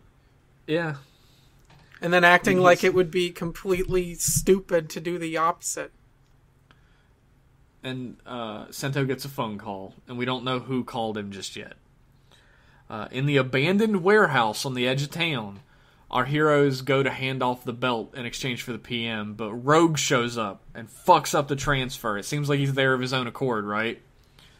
But Stalk tries to press the hurt button, and Gentoku's like, "Haha, fuck you, idiot. I'm working with these guys now." And Sento's like, "Yeah, I changed the frequency of the button, so now it don't hurt no more." Did he have to do surgery to do that? I think what he was saying he did is he used the frequency that is transmitted by the receiver or by the remote that goes to the receiver in the chip to somehow reprogram the chip inside so that the remote has to emit a different frequency in order to communicate with it. He just did it remotely. Yeah. It just don't work no more. It doesn't matter. It doesn't work anymore. He's a good guy. Yeah. Yep. He's back to being my favorite character. He rolled a 20 on his technology check. They give the PM the Evol driver, and they're like, "All right, run. Run, weakest guy in the room." And then he runs like an old man out of there. And, like, just a wall of smashes show up. And they're like, "No, you can't fucking go." But then Grease shows up and he punches the smashes. He's there. Shit's getting crazy. Grease is here now. My greasy boy. That dude never does anything anymore. And they're like, "Oh shit, Grease, you're here too? Let's fucking transform and beat everybody up." And then there's a big fucking fight, and everybody's fighting everybody. Heck Bros are there again, probably. I don't care. I don't remember. They're so forgettable. I don't remember if they're there or not. The PM tries to escape again, but Stalk teleports up to stop him like he turns into a big teleporty snake this time. He doesn't use the trans steam. Utsumi pops out of some barrels. He's like, "Hee, I got you." That's in a second. Gentoku jumps up, right? And Misora is like she's running with the Evol driver, and her pops jumps up in front of her, Stalk, and he's like, "Hey, baby, give me that." And she's like, "Oh no, it's my dad." What? He don't want me no more. But Gentoku intervenes though as Rogue, and he starts fighting Stalk, and Stalk gets his shit wrecked, like, completely this time. He turns back into Soichi. And here, everyone, is where Misora becomes a complete fucking idiot for one scene, and starts running towards him, whispering Oto-san and shit. Ugh! Poppy! And Utsumi hops out from some barrels and says, "Gotcha, bitch!" And he takes the Evol driver, and he gives it to Soichi. And Misora doesn't even feel bad. She's like, "That wasn't my fault. That was Utsumi's." She like ran towards him like with the thing that he was there for. Yeah, give it to Sawa. Hand it to Sawa. Or even just leave. Like, don't go check on it. Fuck it. Soichi uses the Cobra bottle he's always had with something called a Rider System bottle. And he uses his great new belt that he got at the Gap to power up into Kamen Rider Evol. The Gap.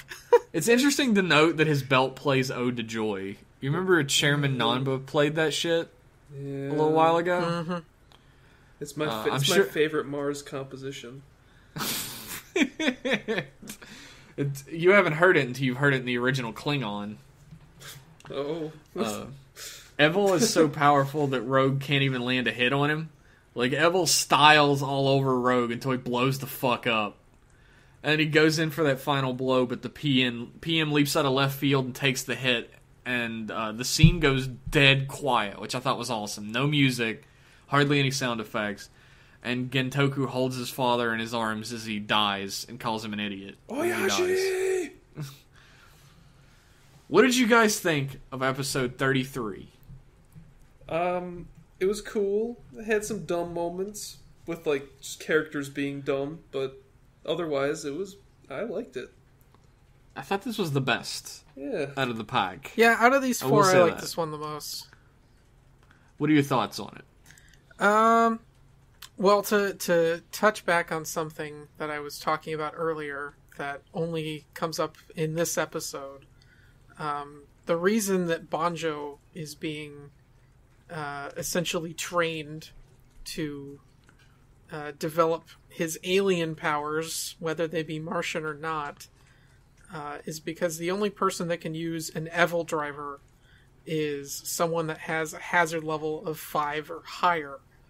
And how the fuck do you know this? This is information that's on the screen for a short amount of time. Is it in English? It's in English, and so you can pause the video and you can read it. I need to start reading screens. I always pause and read screens because I feel like sometimes it's interesting. And this had a fucking info dump just on the screen for like 5 seconds. There's shit like only Martians or like certain aliens can have hazard levels of higher than 4, and in order to use the Evil driver, you have to have a hazard level of 5 or higher. Stuff that talks about like the details of the belt and like what it can do, and like the details of the designs of the belt and the suit. Little Hiroshi better have TiVo to read all this shit. Get out your magnifying glass, kids. So it turns out that Banjo is being trained to become stronger because, well, Evil's gonna take over Banjo, and then Banjo's gonna be Evil, and won't have Cross anymore. I don't want that to happen. It's definitely gonna happen, but I don't want it to. I'm sure Liam would. Like, he loves it when a character... Well, no, he probably won't, because he likes it when a character goes evil of their own accord. He doesn't like it when they're forced by outside forces. And yeah, this will just end up becoming Evil taking over Banjo's body and using him to become the ultimate power, or the ultimate being in the universe. Yeah, his goal is like really nebulous. Like, he wants to blow up planets. I mean, I don't know why, but he does. Maybe he'll tell us eventually. I'm sure it's not as interesting as the reason for Age of Ultron. Or wait, Infinity War. I haven't seen Infinity War, so I don't know. I was gonna say anything's probably better than... yeah, Age of Ultron sucked dick. Oh, I didn't see it. I just got confused. Yeah, it was really bad. 100% for the kiddies. Except people died. Yeah, like a lot of human beings died in that movie, but whatever. It's for the kids. Yeah. There's tons of human beings dying in this show, but it happens off screen and we don't know them, so it don't matter. That's true. That is the way fiction works. Yeah. They're just faceless humans. What do you guys think of Kamen Rider Evol? We get a pretty decent look at him in this episode. There's a lot going on that suit. There's a lot going on, but I think it's cool. I think it's cool as fuck. I think it's way better than a lot of the other like villain rider suits. Yeah, at least it's not like Gold Drive. It's not just a repaint of like Build or something. I think it's interesting looking. It's like got red and blue on it in places, which is like the Build driver was a knockoff of the Evol driver, so of course it's going to have split red and blue color scheme on it as well, which I thought was a great touch. Kind of looks star mappy. Yeah, it's a little busy for me. It's a little busy. So it's really busy. Star mappy stuff is like a hint that maybe Evolt or whatever is a galactic traveler. Just going around destroying shit. He's a spaceman. I saw some information that I unfortunately do not have the source for in front of me, but the star map on his suit is actually something that gives him directions to the location for, like, Pandora's box or whatever power source or whatever planet is next on the list for destruction or whatever. I don't know how that works. Scans. I don't know how this works as far as, like, I don't know why the suit would necessarily know that, or if, like, Evol is the agent of destruction, or if he is simply following some other agent of destruction. Probably a bunch of information that we'll just never get. But as far as the suit goes, it is super fucking busy, but I think it looks really cool. I don't think it looks bad. It's no dangerous zombie, but... Yes. Oh, nothing is dangerous. No, nothing is as dangerous as that. But it's better than, like, Cronus or Gord Drive. I'd have to get, like, a better look. Because, I mean, I watched the episode, like, a few hours ago to do the recap or whatever, and I was too busy writing to pay too close attention. Mm-hmm. So I'd have to give it another look. But I do feel like maybe it was a little too busy for me. The finisher's cool. I like that it has a little, like, Agito kind of thing, where it makes a little pattern on the floor. I thought that was awesome. And it says, Ciao. How, like... Why does it say Chow? Why does it have any French? That's what, because that's what Soichi says. I understand. Why does it have Japanese in it? Yeah. Why does it say Japanese? He's from space. Yeah. Oh, maybe that says something about the Japanese and the French. They're all from space. Maybe it has a connection to Kung Pow, the French aliens. It's the zoo theory, it's confirmed. It's the zoo theory. Fuck. Pandora's box is just putting up the cage. I really thought I'd get a reaction out of you guys about my French aliens reference. What is that, a Hitchhiker's Guide to the Galaxy thing? No, it's like Kung Pow. Oh. Enter the fist. Well. I feel like I've seen that movie and heard it referenced too much. Like, I laugh watching it, but I can't laugh at references to it anymore. I've heard it too much. Yeah, I can see that. Not even. What do you guys think of the PM dying? How early did you see the PM was gonna die? I didn't see it at all. It's because I'm blind, I guess. I didn't really see that coming either. It's as soon as he untransformed and hit the ground, I was like, the PM's gonna die. He's gonna jump out and stop that blast. And he did, and I was still like, fuck, dude, your son's a piece of shit. Don't do that. I get Mr. it, though, Crocodile. right? I mean, from an outsider's perspective, yeah, his son's a piece of shit, but he's becoming less of a piece of shit because of the whole... He wasn't a piece of shit before, either. Mm-hmm. And it's the fatherly love. It's, he's gonna love his son regardless. It's... Like, earlier in the show, you had a character who all of his friends and family were about to be killed, but he realized that if he gave Pandora's box over... This is just some guy, he's a farmer. All of his friends and family were going to get killed, and if he turns Pandora's box over, the world will be obliterated. And that's going to cause so many more problems for everyone else on Earth, because, they're not going to exist anymore. And the Prime Minister of Japan... The Prime Minister of Toto... Not Japan, who is in charge of the governing of the entirety of the sovereign nation of Toto, and which has been attacked innumerable times by other nations. That was taken over by a hostile power while he was in the hospital, sacrifices himself, thus plunging the entire country into turmoil. But it was for his son. I can't really fault him that much for it. But it's going to suck for everybody else. Who's the PM now? I guess it has to be Gentoku? Maybe. It's the guy in the background who keeps going, but Prime Minister! The guy who's answering phones? Yeah, that guy. He's the Prime Minister now. The intern is now the Prime Minister. Nobody wants that job now, right? I guess not. Do they need to hold an election? There's a guy in the Rogue special that looked like Japanese Daniel Radcliffe. And he was supposed to be the new prime minister, but he got offed. Okay, so he's dead. He can't come back and be the new prime minister. Yeah. But there's like no one leading the country now. What's gonna happen? That's like a really good cliffhanger to leave us on. Maybe Bloodstark... Or is that even gonna come up? Maybe Bloodstark is gonna face change himself. Toto will just dissolve, who knows? Maybe Bloodstark will face change himself into the Prime Minister, and then act like he's the Prime Minister. I like your idea isn't bad. I'm not Max's level of groaning over it. Right? I'm tired of the face changing. Like I'm fine with that because it would make our heroes like renegades, right? They have to stay off the radar while still trying to fight what is essentially like the Prime Minister at that point. Like everyone's going to believe that's him, and the writers have gone rogue. I like Max's idea a little bit more, that the country just completely evaporates and they turn into like they have to like survive now. Yeah, there's no cafe to stay in anymore. They're like the underground resistance. Yeah, I think that's super cool. I think Tomaz's is more likely.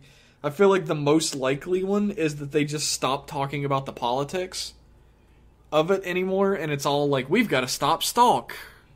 Yeah, this might be the turning point of caring about the countries and caring more about the ultimate goal. They can't Which do I'm not They can't do a mad vote at. of no confidence for the Seito Prime Minister. Do you think that, like, there has to be people who work with a prime minister in Japan, right? How the fuck do you explain that? Like, this guy comes in, he leaves one day and he's like, oh, I've got this plan to take over this other country. We're gonna do it in this, like, one-on-one battle so we don't spill the blood of our people. And they're all like, yeah, that's great, we're 100% behind you. And then he comes back the next day and he's like, fucking invade them anyway, I have a different voice now. I guess at that point they're just like, oh, well, I guess we can't do anything about that. Vote of no confidence. Yeah. I think it would be interesting if Bloodstark became the Prime Minister and there was like an internal conflict, but I really think honestly it's just going to be Gentoku, because previously in the show he became the Prime Minister when his dad was absent. Yeah, but he was the Prime Minister's aide at that point. Now he's like a fucking terrorist. Or Evolt will just put a tie on his suit and just be like, I'm the Prime Minister now. He's just wearing that gray jacket over his shoulders. Yep. I'm the Prime Minister now. There's a lot of places the show can go from here. I feel like this is a great, like, turning point. Hopefully things don't just stay the same for the most part next episode. But there's already been, like, one big turning point in the show. So I don't think that they could just not do another one. Yeah, there's still time. I mean, we're in, like, the 30s, the early 30s. There's still a lot to go. We've got all the way to 50, so I would place my bets on a big change up in the next few episodes. Yeah, who knows? Maybe there's an even bigger shock twist. Maybe they all go to Mars. I just don't want there to be another villain, right? I don't want Stalk to be like, if I'm not really Evolt, it turns out that this guy is. Evolt was working for this. It's the whole planet It's of Utsumi. Mars. Oh, shut up. I would. Wouldn't that be fucked up if he was the actual real I'd be end pissed. villain? I'd legit be pissed because he's such a little piece of shit. He doesn't He's matter. He's like Janosch from fucking Ghostbusters 2. Yeah, he really is. He is Evolto. He is Vigo, Yeah, the he is- Destroyer. Oh my god. That's sort of the rolling the dice on the show, right? Like, us as viewers, we have no say in what the fuck happens, but we have all these cool ideas. I just try not to get too attached to any of them, because none of them are really going to happen. Unless they do. That's true. We can literally throw spaghetti at the wall and it could happen. If one of those pieces of spaghetti stick that we throw against the wall, we are going to lord it all over you audience forever. Yep. We called it! We're calling it episode 34. There's literally going to be spaghetti on the wall. They have to fight a spaghetti smash. The spaghetti bottle. Spaghetti. His name is the Big Ragu, and they gotta fight him. There's your episode title. The Big Ragu. Do you think we're done talking about this episode, guys? Yeah. Do you feel we got all of our theories of what might happen in the future out, or do you have any more? I think we could. Yeah, we could literally come up with anything. We could keep speculating, but they could go back in time and fuck with that shit on Mars. Who knows? Yeah, but we're recording this on the 4th of May, and so the next episode will be out in a couple days, so we'll just find out some more. How dare you date this? I'm dating it! It's not like the episodes we're reviewing will date it or anything. No, not at all. Now they're gonna know how long it takes to edit. You better hurry up, Liam. There's like a big blank spot he's gonna have to edit out too. Yeah. Fuck you, Liam! You should make sure to tell him about that. It says it in this information. It says it in this recording, so he should get it. Why don't we read some emails? What do you guys think of that? Sure. I like it. We have our first email from Swirly Jiffy. Oh, hello. Who says, "Hey RCR crew. I haven't sent an email in for a while, but finally got around to doing so now. I've been listening every month, though. Here are my questions. The first one's a bit long. 1. Do you all prefer power, scale, and rider, like in X8 and Build, where there's a numerical system to show where people stack up, or a more traditional system of tougher powers appearing as a response to either the heroes or villains gaining power?" I think he means tougher forms. Okay. Do you guys like a numerical system like a power level, or do you like there just being new forms? I don't like numbers being associated with it, but something about the X8 one was kind of cool. Just like, I mean, like the early yeah, like level 1, 2, 3. Level 1 and 2 and 3. But when it got up to like level 99, it was like, They just skip them. Like, they could have done a whole thing where it's like level 1, 2, 3, 4, 5, 6, 7, 8, 9, 10. They go from 10 to 50. Yeah. Yeah. And level I don't X like that. I don't really like that. I'm not the biggest fan of there being just a form every time a character needs to get stronger, though. I'm not really. I get that it's visually a great representation for like kids and for the audience in general. Like, oh, he's stronger because he has a new form.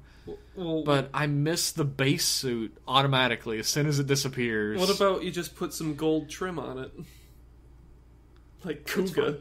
That's fine. Yeah, that's fine. I'm fine with that. Just like a little visual hint that it's stronger, and not like a whole overhaul. Well, yeah, you get the gold trim, but you also get like a bigger weapon. Like bigger dick. Yeah, because when you get stronger, you get a bigger dick. Yeah. No, like the gold trim, but also Kuga's. I forget the names of his forms. The purple one that has the swords. Titan. Where Titan can have 2 swords out at once. Yeah, Teton form. The Grand Tetons. Have you guys ever watched Stronger? No, I haven't. In Kamen Rider Stronger, his name is not Titan, it's Teton. They all pronounce it Teton. Teton. Is that like Metan? It's hard to take him super seriously when he's like all villainous and stuff, and they call him Teton. Teton. It sounds Go ahead, very Tomaz, funny. I'm sorry. I don't He has really the like 2 either swords, of the though. systems, to be honest. Like he's stronger because he has a new form, or he's stronger because we have this arbitrary number that says he's stronger. So you would prefer it if they were just stronger just because they like trained or something? Well, if they trained, or if it was like That'd be character, cool. if it was like character growth, if it's not necessarily like the villains become stronger and then they just have to, work harder as a result. Yeah, I think instead that's of good. the abstract power level that you either have to describe to the audience, or you have to come up with some new form that you sell as a toy. Yeah, that's the thing, is like I would prefer if they just like trained and like got better and like they kept the base suit, or the base suit got just like a little bit added to it, like the gold trim.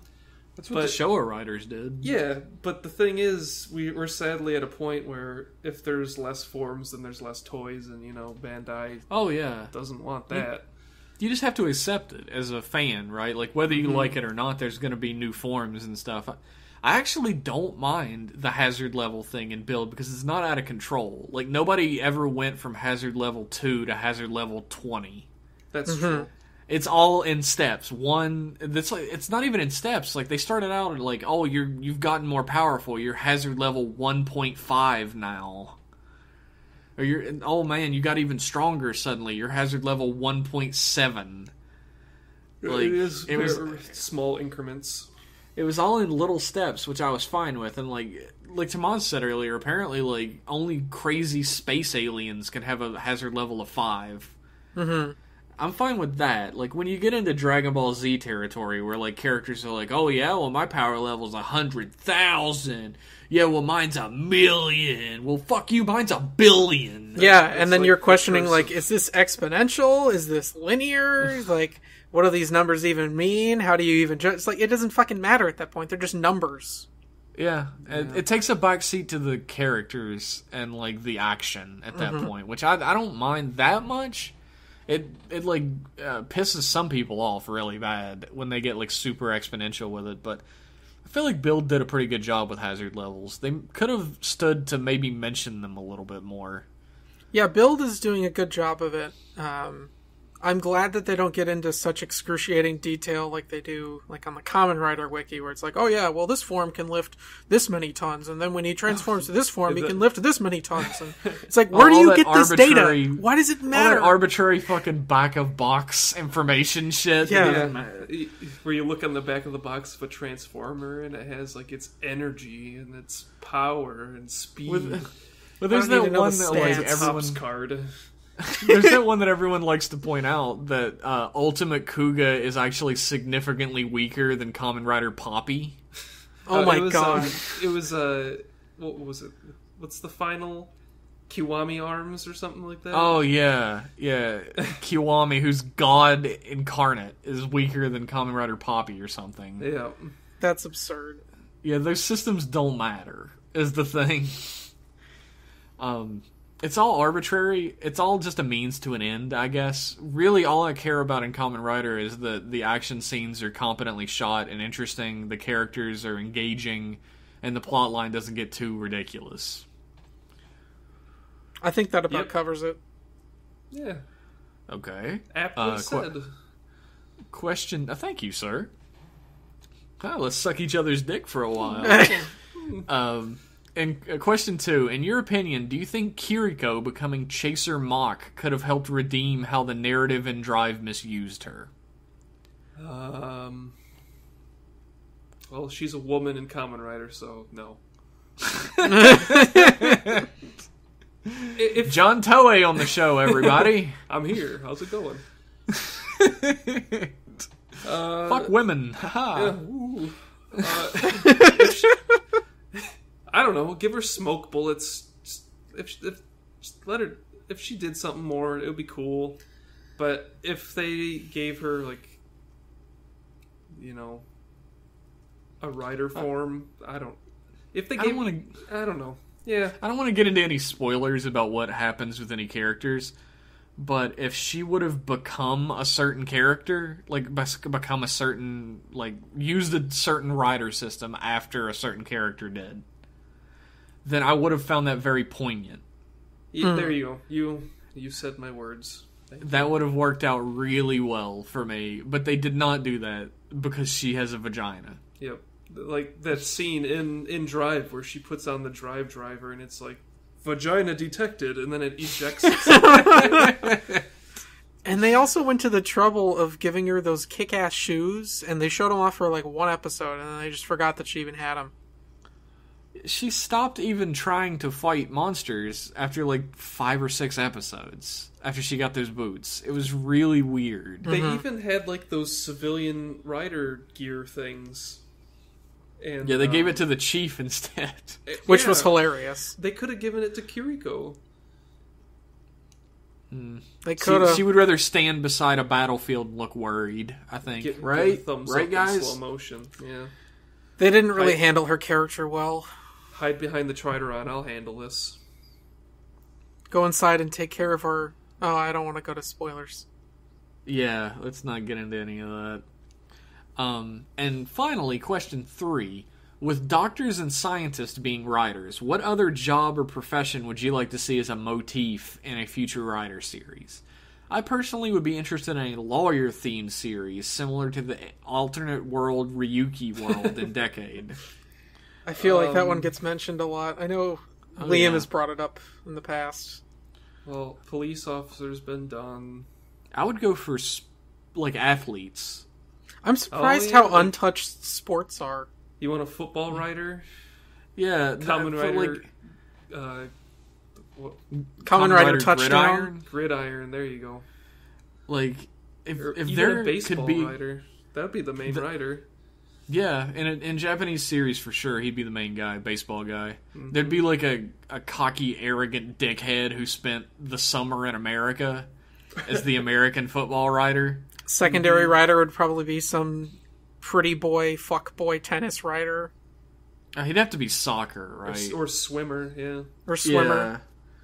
That they'd probably cash in on free, right? And make him a swimmer for sure. Well, either a swimmer or an ice skater. As much as possible.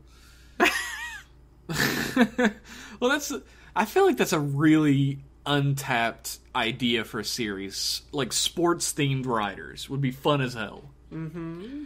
And it just seems really obvious, too. I don't really watch much sports or care about many sports, but I still think it would be fun. Yeah. I think everybody would be on board for it, because I came up with it, and I'm the best. What about you guys? Carpenter? Carpenter? Kamen Rider Jesus? Awesome. Jesus? Kamen Rider Jesus? I don't know. It's Dude, having a power saw weapon would be the coolest shit, though. You could make it a knuckle that has a power saw in it. Oh, like a disc saw kind of thing? Yeah. Yeah, that would work. That would be so fucking cool. And he could have, all of his weapons have, a cord and a plug, and he has to, plug them into his belt. Yeah, he has a tool belt. Oh, God, that'd be so fun. His name's Tim. Yeah. Kamen Rider Toolman. I don't think so, Tim. He'd be Kamen Rider Borland. Would the secondary writer be his neighbor? When he puts something in the belt, would it do the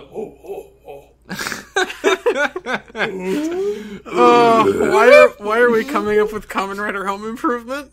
I don't know. Thanks as always for the monthly content, Swirly Jiffy. Thanks for the email. Thank you so much, Swirly Jiffy. Oh, I think I would be interested in seeing a nature-themed writer. Oh, yeah? Yeah, something trees and plants and flowers and different kinds of... Doing a plant-themed writer would be really cool. You could even have a villainous writer that's a Venus flytrap. Yeah. And, you have the entire fucking planet of all sorts of nature, to pull from. You could go with different kinds of flower. You could go into food. Would there be a bad guy that's the tobacco writer? Big man tobacco. Smoke up, kids! Smoke up! Is that Mismatch? Yeah. Smoke up. Smoked. Anyway, our next email. Our next email is from Ferris Maelstrom. 100% a real name. Hey, I've been meaning... Maelstrom. It's ferrous iron. Oh, okay. Ferrous metal. Hey, I've been meaning to email since the relaunch, but I'm just really lazy. Same. So build, huh? Banjo being an alien and having something to do with Sento's father is an interesting one, though I feel like it could have been foreshadowed more. I can agree with that. Mm-hmm. Definitely. Meanwhile, I've been watching Lupin versus Patranger, unlike you guys. For a second, I thought I was going to say Luke Cage, and I'm like, what does that have to do with this show? You can write in about whatever you want. It's pretty good, and the opposing team plot has definite potential, but I feel like it's already gotten repetitive, even though it's not that far in. Oh, There's your review. That is the curse of Sentai. Some just get kind of stale after a while. It's like, well, I saw this last week. Yeah. Questions. 1. Fuck. If you could add yourself to any writer supporting cast and hang out with them, who would you pick? Tomaz picks Kuga. Yep. If I could hang out with any writer? You can add yourself to the supporting cast of a Kamen writer, and you get to hang out with that writer and the rest of the cast. Who is it? Oh. I'd be in the pit crew. Oh, you'd be with Drive? I'd be in the Drive pit crew. I would join Ghost because they're all such lovable characters. Wow. That's believable. You'd About be as one of those believable temple as guys. Ghost. Yeah, that'd be me. The guy with the glasses, that's me. And every time that Onari would yell at the screen, you just punch him in the face. I could make the show a lot better for everybody. So you're saying you'd take one for the team to try and improve Ghost? And by the end of the No. show, he just has a bunch of lumps all over his face. I would never, ever hang out with any of those people. Kuga's a really good choice. Agito is also a really good choice. Being around Shoichi would be 10 tons of fun. Yeah. And you'd also get to be around the best ass in Japan. That's true. Would you be another deadbeat in the Agito, flop house? I just live in the fucking, hostel that they all stay in. Yeah. Really, I was going to pick Drive, but I I guess stole me it. and Max could both live in Drive. Yeah, someone's got to repair the Trideron. He can be the I guy guess- who repairs the Trideron, I guess it's and Rena, but...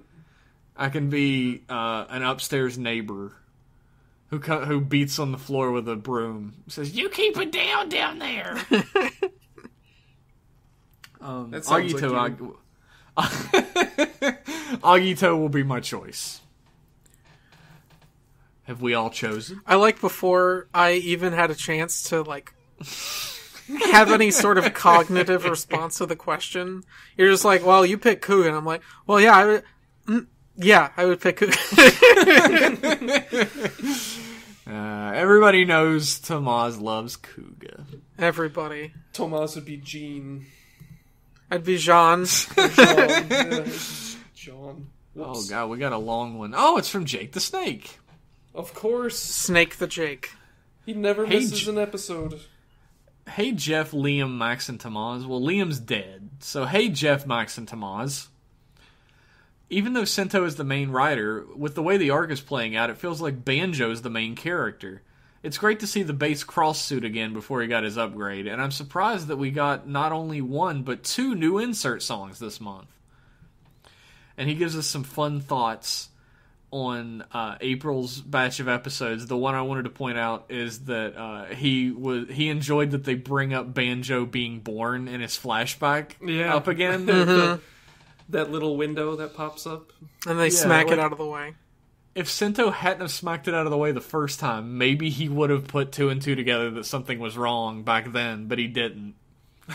That's fun. Also,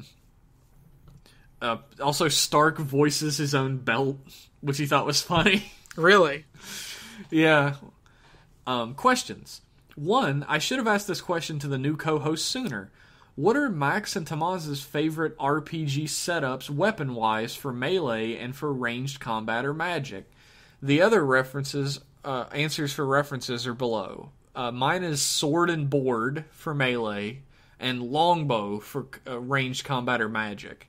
And Liam's was dagger for melee and crossbow for ranged combat or magic. I have played with both of you, and those are both factual. Yes. Well, Max... What's your favorite melee weapon? My favorite melee weapon is a hammer. Yeah. Oh, two-handed hammer. Smashing and bashing. Smash and bash. Spin to win.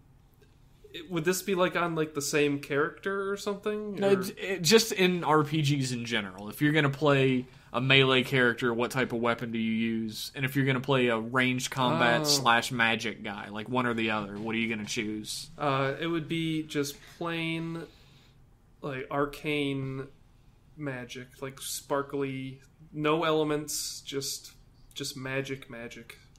Magic missile magic. Magic missile magic. Yep. Not bad choices at all. What about you, Tomaz? If I was going a melee weapon, I usually flock to some sort of two-handed sword that isn't obscene, like nothing, that's 3 times the length of my body, but something that is a little bit larger than a long sword. My weapon foo in the Souls games was the claymore. And so This dude loves a claymore. I was waiting for him to say claymore the whole time. Yeah, so that would be my melee weapon of choice. The only reason Chaos two-hander. Me and Jeff frequently fight over lightning elemental, so yeah. If I'm gonna do magic, it's definitely gonna be lightning. And so if it was a ranged weapon, I also like magic users. And Max already mentioned, like, straight up, distilled magic. So I would say, Magic with a K. magic Yeah. with a K. Magic that gets you beat up on the playground for spelling it that way. Sorcery, then. Elemental magic. If it was Liam, magic would have an OU in it. Because he's Canadian. Take that, Liam. We'll see you edit that out. Joke. Yeah, if I was gonna do magic, like, I like elemental magic. I like raw magic with a K too, but I really like trickery magic, Like illusion. like illusion magic, and like just like turning people's magic against themselves and shit. Yeah. If I'm going magic, I'm probably going like blue magic, right? Where if I get hit by something, I can use it because I'm fucking breaking the game. You can goblin punch some people. Fuck yeah. Yeah, if I didn't have to choose a weapon, I would just choose my fists. Punching. I'd use magic punching. Punch mage. You use fists in your offhand. Fist Question in my 2. offhand. Yeah. That's the best Souls build. Fist in your offhand. Question 2. As great as build has been, if there's anything that you would change in the series, what would you change if you could? I'm gonna quickly put this out there that I would change Sawa being the traitor again. Yeah. Yep. I'd say like the knee-jerk kind of reveals that are just kind of like, oh, BT Dubs, Banjo's an alien, or what's his name? Soichi has an alien inside him. Yeah, just like the stuff that doesn't have any build up to it. Yeah, or guess what? What's her name? Misora is the Queen of England. I mean, Mars. What's the Queen difference? Elizabeth Am I of right? Mars. Hey, it's weird to me. I actually like a lot of those things, so I would say that I would change the Toto arc. Is it? Not say The yeah. first arc? The arc with The Ark of the Covenant? the guy that Namba Heavy Industries president is impersonating now. Seito? Seito. Seito. I would change the Seito arc so that it's more than just the first arc repeated with the same That's exact true. structure The of the proxy fight. battle. The proxy That's battle. very It's like, true. oh, well, we had a proxy battle. Well, that worked so well the first time, so let's have another proxy battle. If those battles happened on an actual battlefield, I think it would be a lot more interesting. Then inside a warehouse. Yeah. Or on a tiny, tiny platform 100 stories high. I thought the tiny platform 100 stories high was fucking neat, because then I hated that. you also had the tension of, like, they have to fight on this tiny platform, but The problem with that is they didn't actually use that for any sort of reason. Like Yeah, there what was if it was no like threat of them falling off. It's just they're fighting on a tiny platform for visual reasons, and it never came down to like, oh, I'm gonna fall off. How would you feel if it was in like a stadium with like they sold tickets to it? Oh, that'd be awesome. But then it would go So, against like- the way they wrote the show. So like, how to word this? I've completely lost it. Sorry. it's okay. Sorry, everybody. Jeff's old man brain stopped working. Yeah, I keep seeing words on the screen in front of me in the email and then forgetting what I was going to say, which is old man brain, activate. Oh, okay, that was what I was going to point out. I hate to go back to Gaim, but in Gaim there were a lot of like sudden reveals, like, oh shit, this is what was really happening the whole time. But like there were a lot of reveals like that like something was suddenly this way, but the way they worked, you would see that and be like, oh, now all this shit makes sense that I saw before, and I'm not really getting that with Build. It's like, oh, it's this now, and you're like, well, wait, no, there was nothing about that before. There were no hints. I mean, you can twist the whole, like, hazard level raising fast as a hint, but that could have been anything. yeah, it feels more like they were using that information as justification for later plot points, which is fine if that's the way they're writing it. Maybe they didn't have the whole show written beforehand. I don't know. Maybe. And that also has to do a lot with the difference of writing styles, like, because Urabuchi, like, his story for Gaim was pretty similar to a lot of the other stories that he writes. And so True. a lot of the ways that he structured Gaim was similar to the way that he structured his other stories. What other stories did he write? Madoka Magica is his big one. Oh, right, I forgot about that. I didn't watch any of that. I didn't either.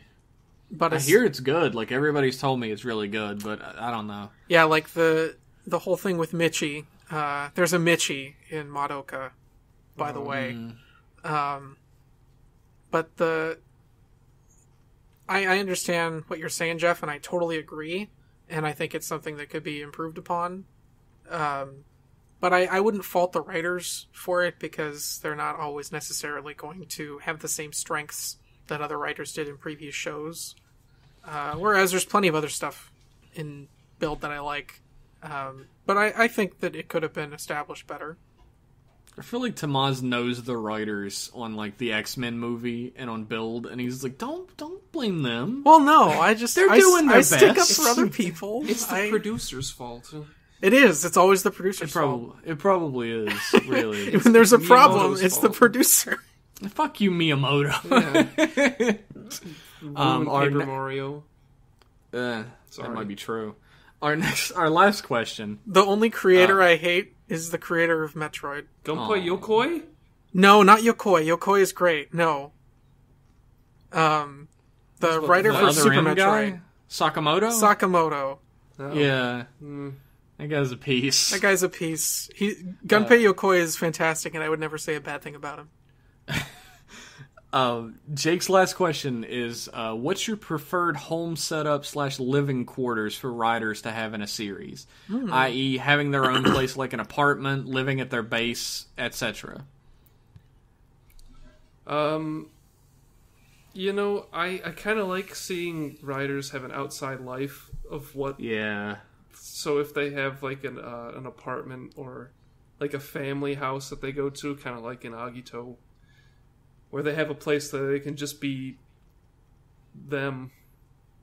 I kind of liked that in Ryuki, the main character had a job that he had to go do, and it wasn't just some other thing that had to happen. Like how in Gaim, you had the main character running around like, oh, I need to go find work, and I'm trying to make a living, despite having to do all this stuff to save the world. Yeah, I think the pit is getting kind of old. I can agree with that. Ernie's like juice definitely bar is getting kind of old. there's definitely like a simplicity for the writers that all the characters are always going to be located in the same location. Everyone can always go back there, and the other characters can be there. I would much rather these characters have a life outside of being a writer, and no one does anymore. Like Sawa, to begin with, was supposed to be some reporter for like a newspaper, but then it turns out that she's actually some weird child soldier, and now she has nothing outside of the pit crew. Yeah, it's like she just lost her job. And I was kind of interested to hear about like Emu's life in X-Aid. Like, he never mentioned his parents or anything. He was a regular doctor to begin with, and I was very interested in that. Like, there's all this room for like real human emotional drama and character building from being a doctor, let alone being a writer. That's if it was a separate thing, but then they were just like, nah, he's a writer doctor. He only does doctor things as a writer now. Yeah. And I did like when he did like surgery with Hero and stuff like that. That was kind of neat. He did that, right? Mm-hmm. Yeah. I'm not making that up. No, Yeah, he did. He was doing like a residency. Yeah. Which was interesting, but they just didn't do anything with it. It's funny that we're watching Kamen Rider and we don't want to see them doing Kamen Rider stuff. Well, it's interesting to see them do things that aren't Rider. If they things as only well. do Kamen Rider every single episode, it's going to get stale, and you got to know that there's other stuff going on that's also interesting. If they have regular lives, then we see them as regular people. Can you think back at any Rider series over the past, like, 4 or 5 years where you thought the main character was a regular guy? I mean, I would say the closest it came was in Gaim or Drive. Yeah, Gaim was just like a kid. Yeah. He was just I'll say Gaim, yeah. Gaim did, like, the regular guy thing. But then again, him trying to find a job and being, like, out of work and everything and having a relationship with his sister outside of being a writer and everything, fleshed him out as a character.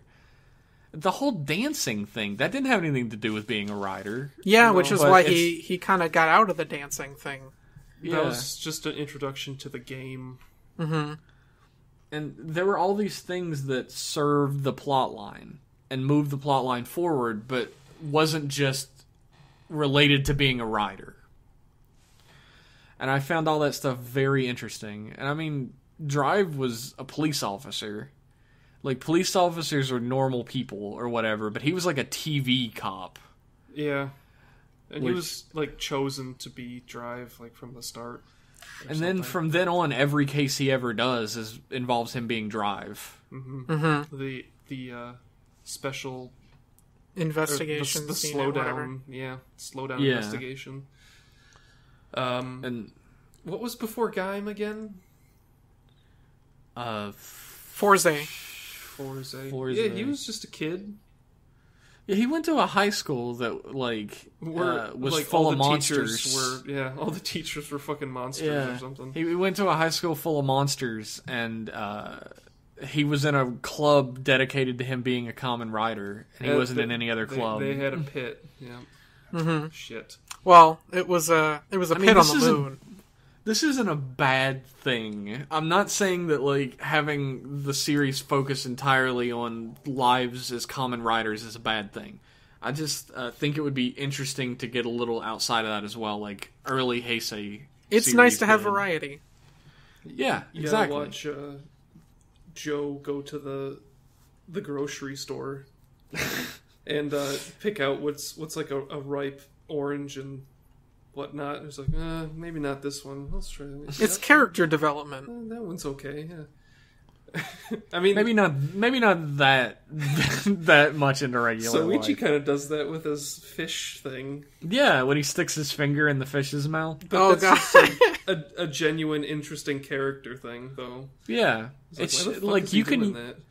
you can use non-rider related things with your characters to show more about who that character is. It just shows that Shoichi is just a goofball. He's just a big fucking weirdo who knows a lot of things about cooking. Produce. Thank you, and looking forward to the next episode as always, Jake the Snake. Maybe I should be an Agito so I could learn from Shoichi. It's so easy to mix up now. It is. You said it now, and I'm like, oh, my brain's backwards. Our next email is from Don Piantis, Who says, "Hey guys, it's great to see the original Cross back, but I was wondering if there was a legit reason to go back to Cross. Couldn't Seito just make him another Dragon Jelly?" I think the whole Splash Driver got blasted. Yeah. Didn't he make that Splash Driver? He did. I don't know why he couldn't just... He probably didn't make him another one because they didn't give him a chance to make him another one. Yeah. He was just like, you broke it. I'm not making you another one, asshole. He just had the build driver in his back pocket. You broke it, you bought it, idiot. Also, this is kind of odd. After emailing you guys which Kamen Rider would describe you, I'm now seeing myself more as Gentoku. Oh, jeez. I am sorry, sir. Ooh. Broken down, unambitious, and controlled. That's basically me in university right now. Oh. Hi-oh! I'd give you a hug, man. That's depressing. He even has my favorite animal and my favorite color. Oh, wow. He says John Toei is spying on me. Maybe. He's got eyes everywhere. Questions. 1. Will Utsumi become a threat in the future? Yeah, he's going to be the final villain. I think Utsumi is just going to end up biting it because he's some piece of shit that follows whoever has the most power at the time. Maybe the scan-driven best match pirate train fellows Liam and Max know something about this. What's coming up next? I don't know. I haven't looked at anything recently. Liam probably knows. Yeah. Unfortunately, he's fucking dead, so I guess we'll have to find out on the show. Next month. When we resurrect him. Mm-hmm. 2. Jeff, because you're such a big fan of Double, if you were Double, what half would you be and who would be your other half? I hope this question won't ruin your co-host relationship. I would definitely be the Shotaro half because I'm not smart enough to be the Philip half. And the only other half I'm ever going to have is my own hand. Wow. What about your wife? I forgot that I never mentioned I was married on this, and I veered away from that. That's fine. Fuck it. I mentioned it on my other podcast, M-Class Podcast, available on iTunes. Yeah, she can be your better half. There you go. Yeah. She's a hell of a lot smarter than I am. Well, there you go. That's the most pure answer you could give. That won't ruin any co-host relationship. 3. If you guys were to become writers, what would your status, type, and motive be? I don't know how to answer that. Motive? Okay. I guess I can answer the next questions. Would you be primary, secondary, or some type of tertiary writer? You could even be a villain writer. What about it, guys? Primary, secondary, tertiary, or villain? I would hate to be tertiary. No one wants to be a tertiary writer. Yeah, I would be, God, what was the name of that guy from Ryuki? Scissors? Shit. No, he was like later. Oh, you mean Raya? No. He was kind of a bad guy. The air up there with Kevin Bacon? He had a technology. Yes. Like the technological suit. Oh, Zolda? No, he's like black. Yeah, he was like a guy with glasses. Ryuga? I don't know what you're talking about. Never mind. I'm sorry. He was like with the tiger guy, I think. Liam would be able to say it fucking immediately. Probably. A dumb name. I'm gonna look it up. Fuck you. Go for it. I would want to. I don't know if I would want to be the primary writer because so much horrible shit always happens to the primary writer. So much horrible shit always happens to everyone. I guess that's true. Fuck it, I'll be the primary Alternative is his name. Alternative, that guy. I would not want to be that guy. I'm gonna be the primary writer. Everybody could suck my ass. I wouldn't mind being secondary, but it would be cool to be primary. I would like to be the secondary writer to Jeff's primary. Aww. I'd be flying solo. I'm sure Liam would want to be some sort of an anti-hero writer. Oh, well, yeah, that's... Some type of a villain that has a motivation you can believe in. Oh, by type he means all-rounder, power, speed, range. Which one of those? Skill. So I guess... Skill. I'd use like fancy shit. Fancy pants moves. I'd be flashy. Yeah. What about you, Tomaz? I never really consider myself like speedy. I don't tend to go for powerhouses.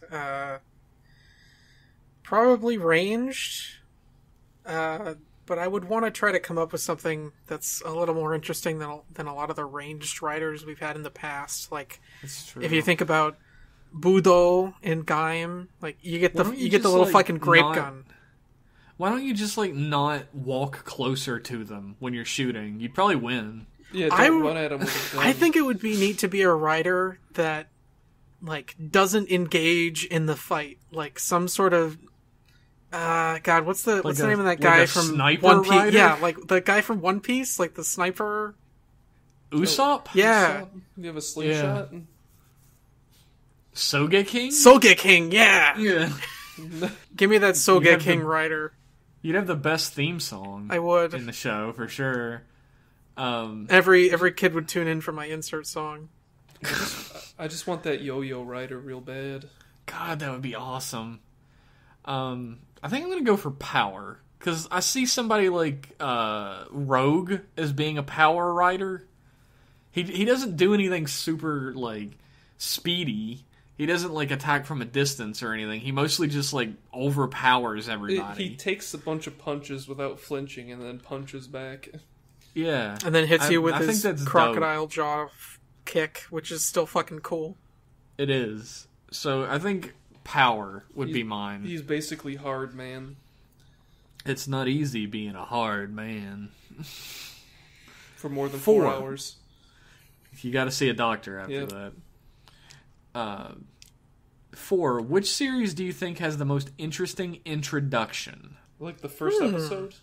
To me, it would be Kuga for learning his powers, and Agito for giving that hero mysterious vibe.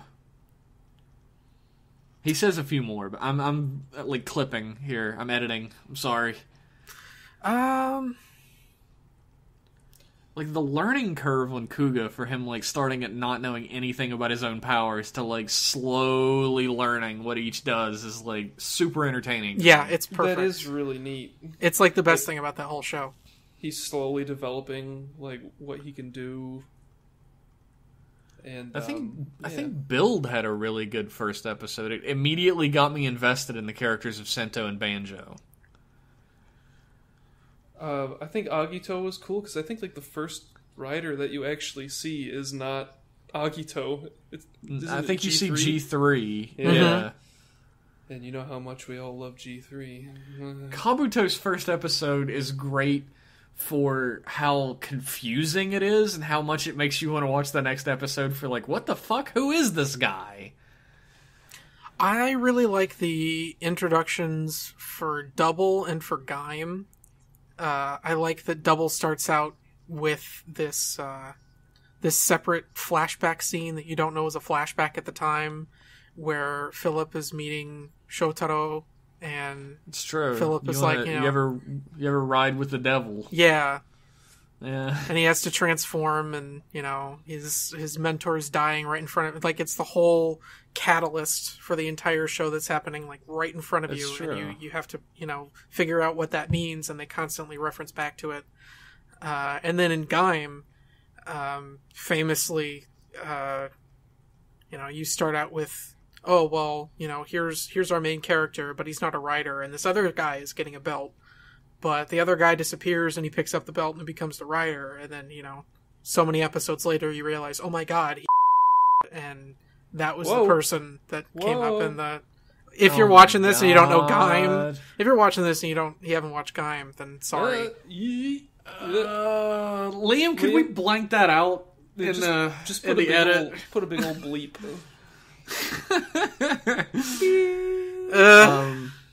But I really enjoyed in Gaim when Kota was just like, oh yeah, this is just part of the game, me being a rider guy, and then he realizes like at one point like, I could fucking die. Yeah, and then that is a great realization moment. And then he has like a lot of he's very hesitant to transform again, and then... Oh yeah, he's like genuinely terrified. I remember a lot of people like making fun of him. Yeah, at he the time. ditches like, the oh, he's such a pussy or whatever. And I'm like, dude, if you were in that situation, you would have never transformed to begin with. Stop playing. And yeah, that was some good shit. Some good character. Don Piantas puts forth the idea of a primary writer who's lazy or irresponsible and is only a writer at the time because his powers stuck to him. I would find that super entertaining. Like I almost did with Fies until they dropped it immediately. Like Fies starts out that way where he's like, he doesn't want to be a writer and just the girl keeps slapping the belt on him. But they dropped that really quick. He's just, like, really reluctant to be the hero, and he's just like, fine, I guess I have to do this. Yeah. Like, this isn't my problem. I don't want anything to do with this. I got a life to lead here. Which is actually how Jetman starts out with Black Condor, who's I got a life. I don't want anything to do with this shit. Fuck off. I'm gonna go back to gambling and sexing. Yeah, I'm gonna go play my sex sax. Our last email of the night is from the flesh-colored ranger, which still disgusts me. Yeah, that is disturbing as hell. Still disgusts me. Ahoy, RCR. X-Aid was my first Rider series, so I'm just getting used to seeing the movies and specials, months after they're no longer relevant. Yeah. Seriously, can someone teach the Japanese how to sneak a camera into a theater? True Ending was bullshit with a bullshittier title, but the Another Ending series has been great and feels like it might provide some closure. I didn't watch any of that. I watched True Ending, actually. Really? And it was shit. Oh, so. Okay. Yeah, you think that they could just put a camera in a My Buddy doll and just be like, My buddy. My buddy. Our friend Eric has allowed us to use his opinions on the X-Aid extra material because most of us haven't seen any of it. And he says it's pretty much just not even worth taking the time watching. There you go. Official RCR opinion. I liked Go Rider. That was alright. Yeah, Go Rider was great. It was just a fun little romp. Yeah, Go Rider was a great mystery, and it had this like really great sense of foreboding throughout all of it that I'm really not used to in a Rider series. I liked it a lot. And you get some old faces. Flesh-Colored Ranger continues. Something I've noticed is that the hospital that serves as the setting is called Seito University Hospital. Was this the name of the hospital during the series? Are we to understand that X-Aid happened in Seito from Build all along? Oh. Is this a retcon, or does Seito mean something else? It might just mean something else. You're answering your own question here, dude. I looked it up and saw that Seito just means student. Oh. So, it's like a teaching hospital. However, Excite... university hospital you can just go to. Yeah. However, Excite doesn't strike me as weeboo jagoffs who leave words unnecessarily untranslated, so I'm leaning more towards the Build retcon theory. I guess that's a good point. Excite doesn't really leave words untranslated. That's true. It could be that Seito has multiple meanings and Excite just didn't know what to translate it as well. You could be just looking into it way too deep. I think I would go with that. Like, it's interesting. Actually, it completely destroys the plot of X-Aid if it happens in one of the countries of Build. Yeah. Like, it just makes everything, like... It complicates the story too much. It complicates it, yeah. Like, why is Seito so normal when the world is completely fucked up? Also, like... Well, why are they worried about building video games and shit when the world is... With fucking video game viruses and people? Yeah, that's pretty normal. Shut the fuck up, Max. It is pretty normal. I had it last week. Okay. Yeah. Had to go to the Seito hospital. I don't know what the fuck that means, but I went there. See, I don't know. X-Aid stands for Extreme Aid. It could be... it could be one of those, like, retcons that they do later, like the fact that the city in Drive is right at the edge of Futo from Double. Like, they share a border. That was like a retcon later. Or like how Agito was supposed to be a sequel to Kuga, and then they realized it would be too complicated and it didn't really need to happen, so they dropped it after a few episodes. I think the original writers from Kuga were like, look, if monsters attacked, like, Godai wouldn't just, like, fuck off. Yeah. He would be there fighting too, and they were like, alright, it won't be a sequel. Which is a shame, because how fucking cool would it have been if, like, near the end of the series, Kuga showed up? Oh my god. Oh, god. Pants would be wet. Yeah. Yeah, at least a crossover movie should have happened. Yeah. Anyway, sorry we couldn't give you anything a little bit more substantial, flesh-colored Ranger, but your name turns my stomach. So, no, thank you for writing it. I really appreciate it. Thanks for the queries. Yeah, thank you guys all for your emails. We really appreciate them. We love answering questions. Gives us more to talk about, more to think about. It does. It makes our program over 2 hours long, responding to all your emails. But it's a good 2 hours, I think. Do you guys have any closing thoughts on this episode of Rider Club Radio? Smoke if you got them. Build is still as strong as ever, and I hope that nothing bad happens. Yeah, there's a lot of room for things to happen. And just even speculating about it is kind of exciting and also worrisome at the same time. Yeah, there's a lot of balls up in the air. Like, the juggling act is great, but I'm a little bit worried that they're going to start dropping them. But, yeah, either way, it'll be interesting to see what happens. And yeah, I'm pretty optimistic about it, though. I think they're going to wrap this show up fairly well. Yeah, and if they do, like, this will easily have been, like, the most consistently good writer show that's ever been made. Like, every other show had these up points and these down points, or it just never really hit a strong point for me. That is a brazen claim to make, sir, and I hope you're right. I really hope I'm right. I don't want to be proven wrong. I'm really hoping that there isn't any sort of, like, what's the word I'm thinking of? Fuck up? No, like recoil or something. So, like, this series was so good that the next series is going to be absolute garbage. Oh, God. Yeah, Like, there's always that... hyperbole. There's always that risk, right? Like, they spent all their resources and good writing on this series, and it's just like... I don't even think I don't think it's even a risk at this point. It feels like a sacrifice. Like, you have to draw the energy, the good energy for a show from next year's energy, and then you pay the price for the next year's show. Build is just a succubus. If the next season, if, like, next year's writer is terrible, then I'm piecing the fuck out. I'm not going through Ghost again for this shit. Hey, think about it now. You had Gaim, and then, before Gaim was Wizard, not Forze. Yeah. That's how memorable Wizard is, by the way. See how forgetful? Yeah. God, I'm sure there's already an email waiting for us. That's read. Like, it's not fucking Gaim, you idiot. I was gonna say, if you think about it, we had Gaim, and then Gaim was so good, we were like, oh, well, Drive can't be any good. And then Drive was pretty good. And so then we got Ghost. Yeah, Ghost was the sacrificial series. We had to make up for 2 good shows in a row, so we got Ghost. Yeah, X8 was pretty good, and Build's pretty darn good too, so...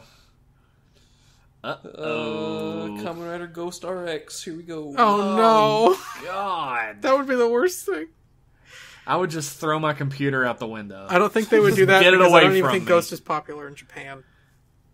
Ghost was a little bit more popular than you would imagine in Japan. Like, kids ate that shit up. Scary, I know. Well, I think at least know. X8 was more popular than Ghost, so... I don't know, actually. They don't know. I don't know. They're There's too no... young to remember. They missed out. I would like to take this opportunity to tell everyone about Jesus Christ, our Lord and Savior. I'd like to take this opportunity to tell everybody that I'm on another podcast. It's called M-Class Podcast, and it's about Star Trek. If you've ever liked Star Trek or wanted to get into Star Trek, M-Class Podcast is a great gateway drug It's cool. I listen to it. I like Star Trek. If I had a thank you, SoundCloud, Max. this is where I would plug it. Yeah, plug your SoundClouds. M-Class Podcast stars me and my buddy Josh Henderson from Continue Show. So if you like that, or Star Trek, or if you want to, just patronize me. If you want to listen to Jeff talk about something he actually enjoys. Hey! I love Kamen Rider. I got all you motherfuckers into it. And Liam is going to cut all this out. Yeah, he probably will. I'd just like to tell everybody about that. I'd also like to thank everyone who wrote in to us today. And if you'd like your email read on the air, you can send it to us at riderclubradio@gmail.com. And you can follow us on the Twitter. Where we all tweet too much. No, we tweet so much that your feed, you'll just throw up. Just go ahead and the follow last us and then time mute any us. of us- Call it good. When's the last time any of us tweeted from the Rider Club Radio? That's the joke, Jeff. I think it's just is it at Rider Club Radio?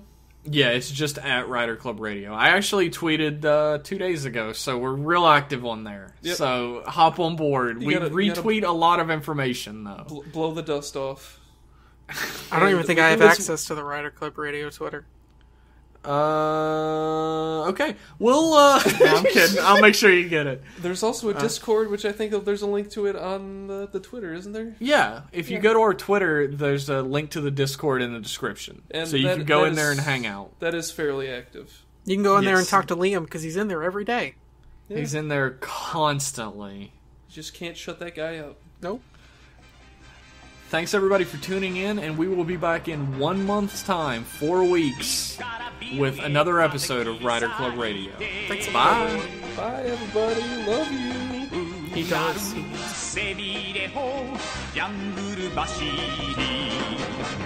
獣か人か闇に光る目襲えアマゾンジャガーショックやったぞアマゾン大切だ That was great. Give me another.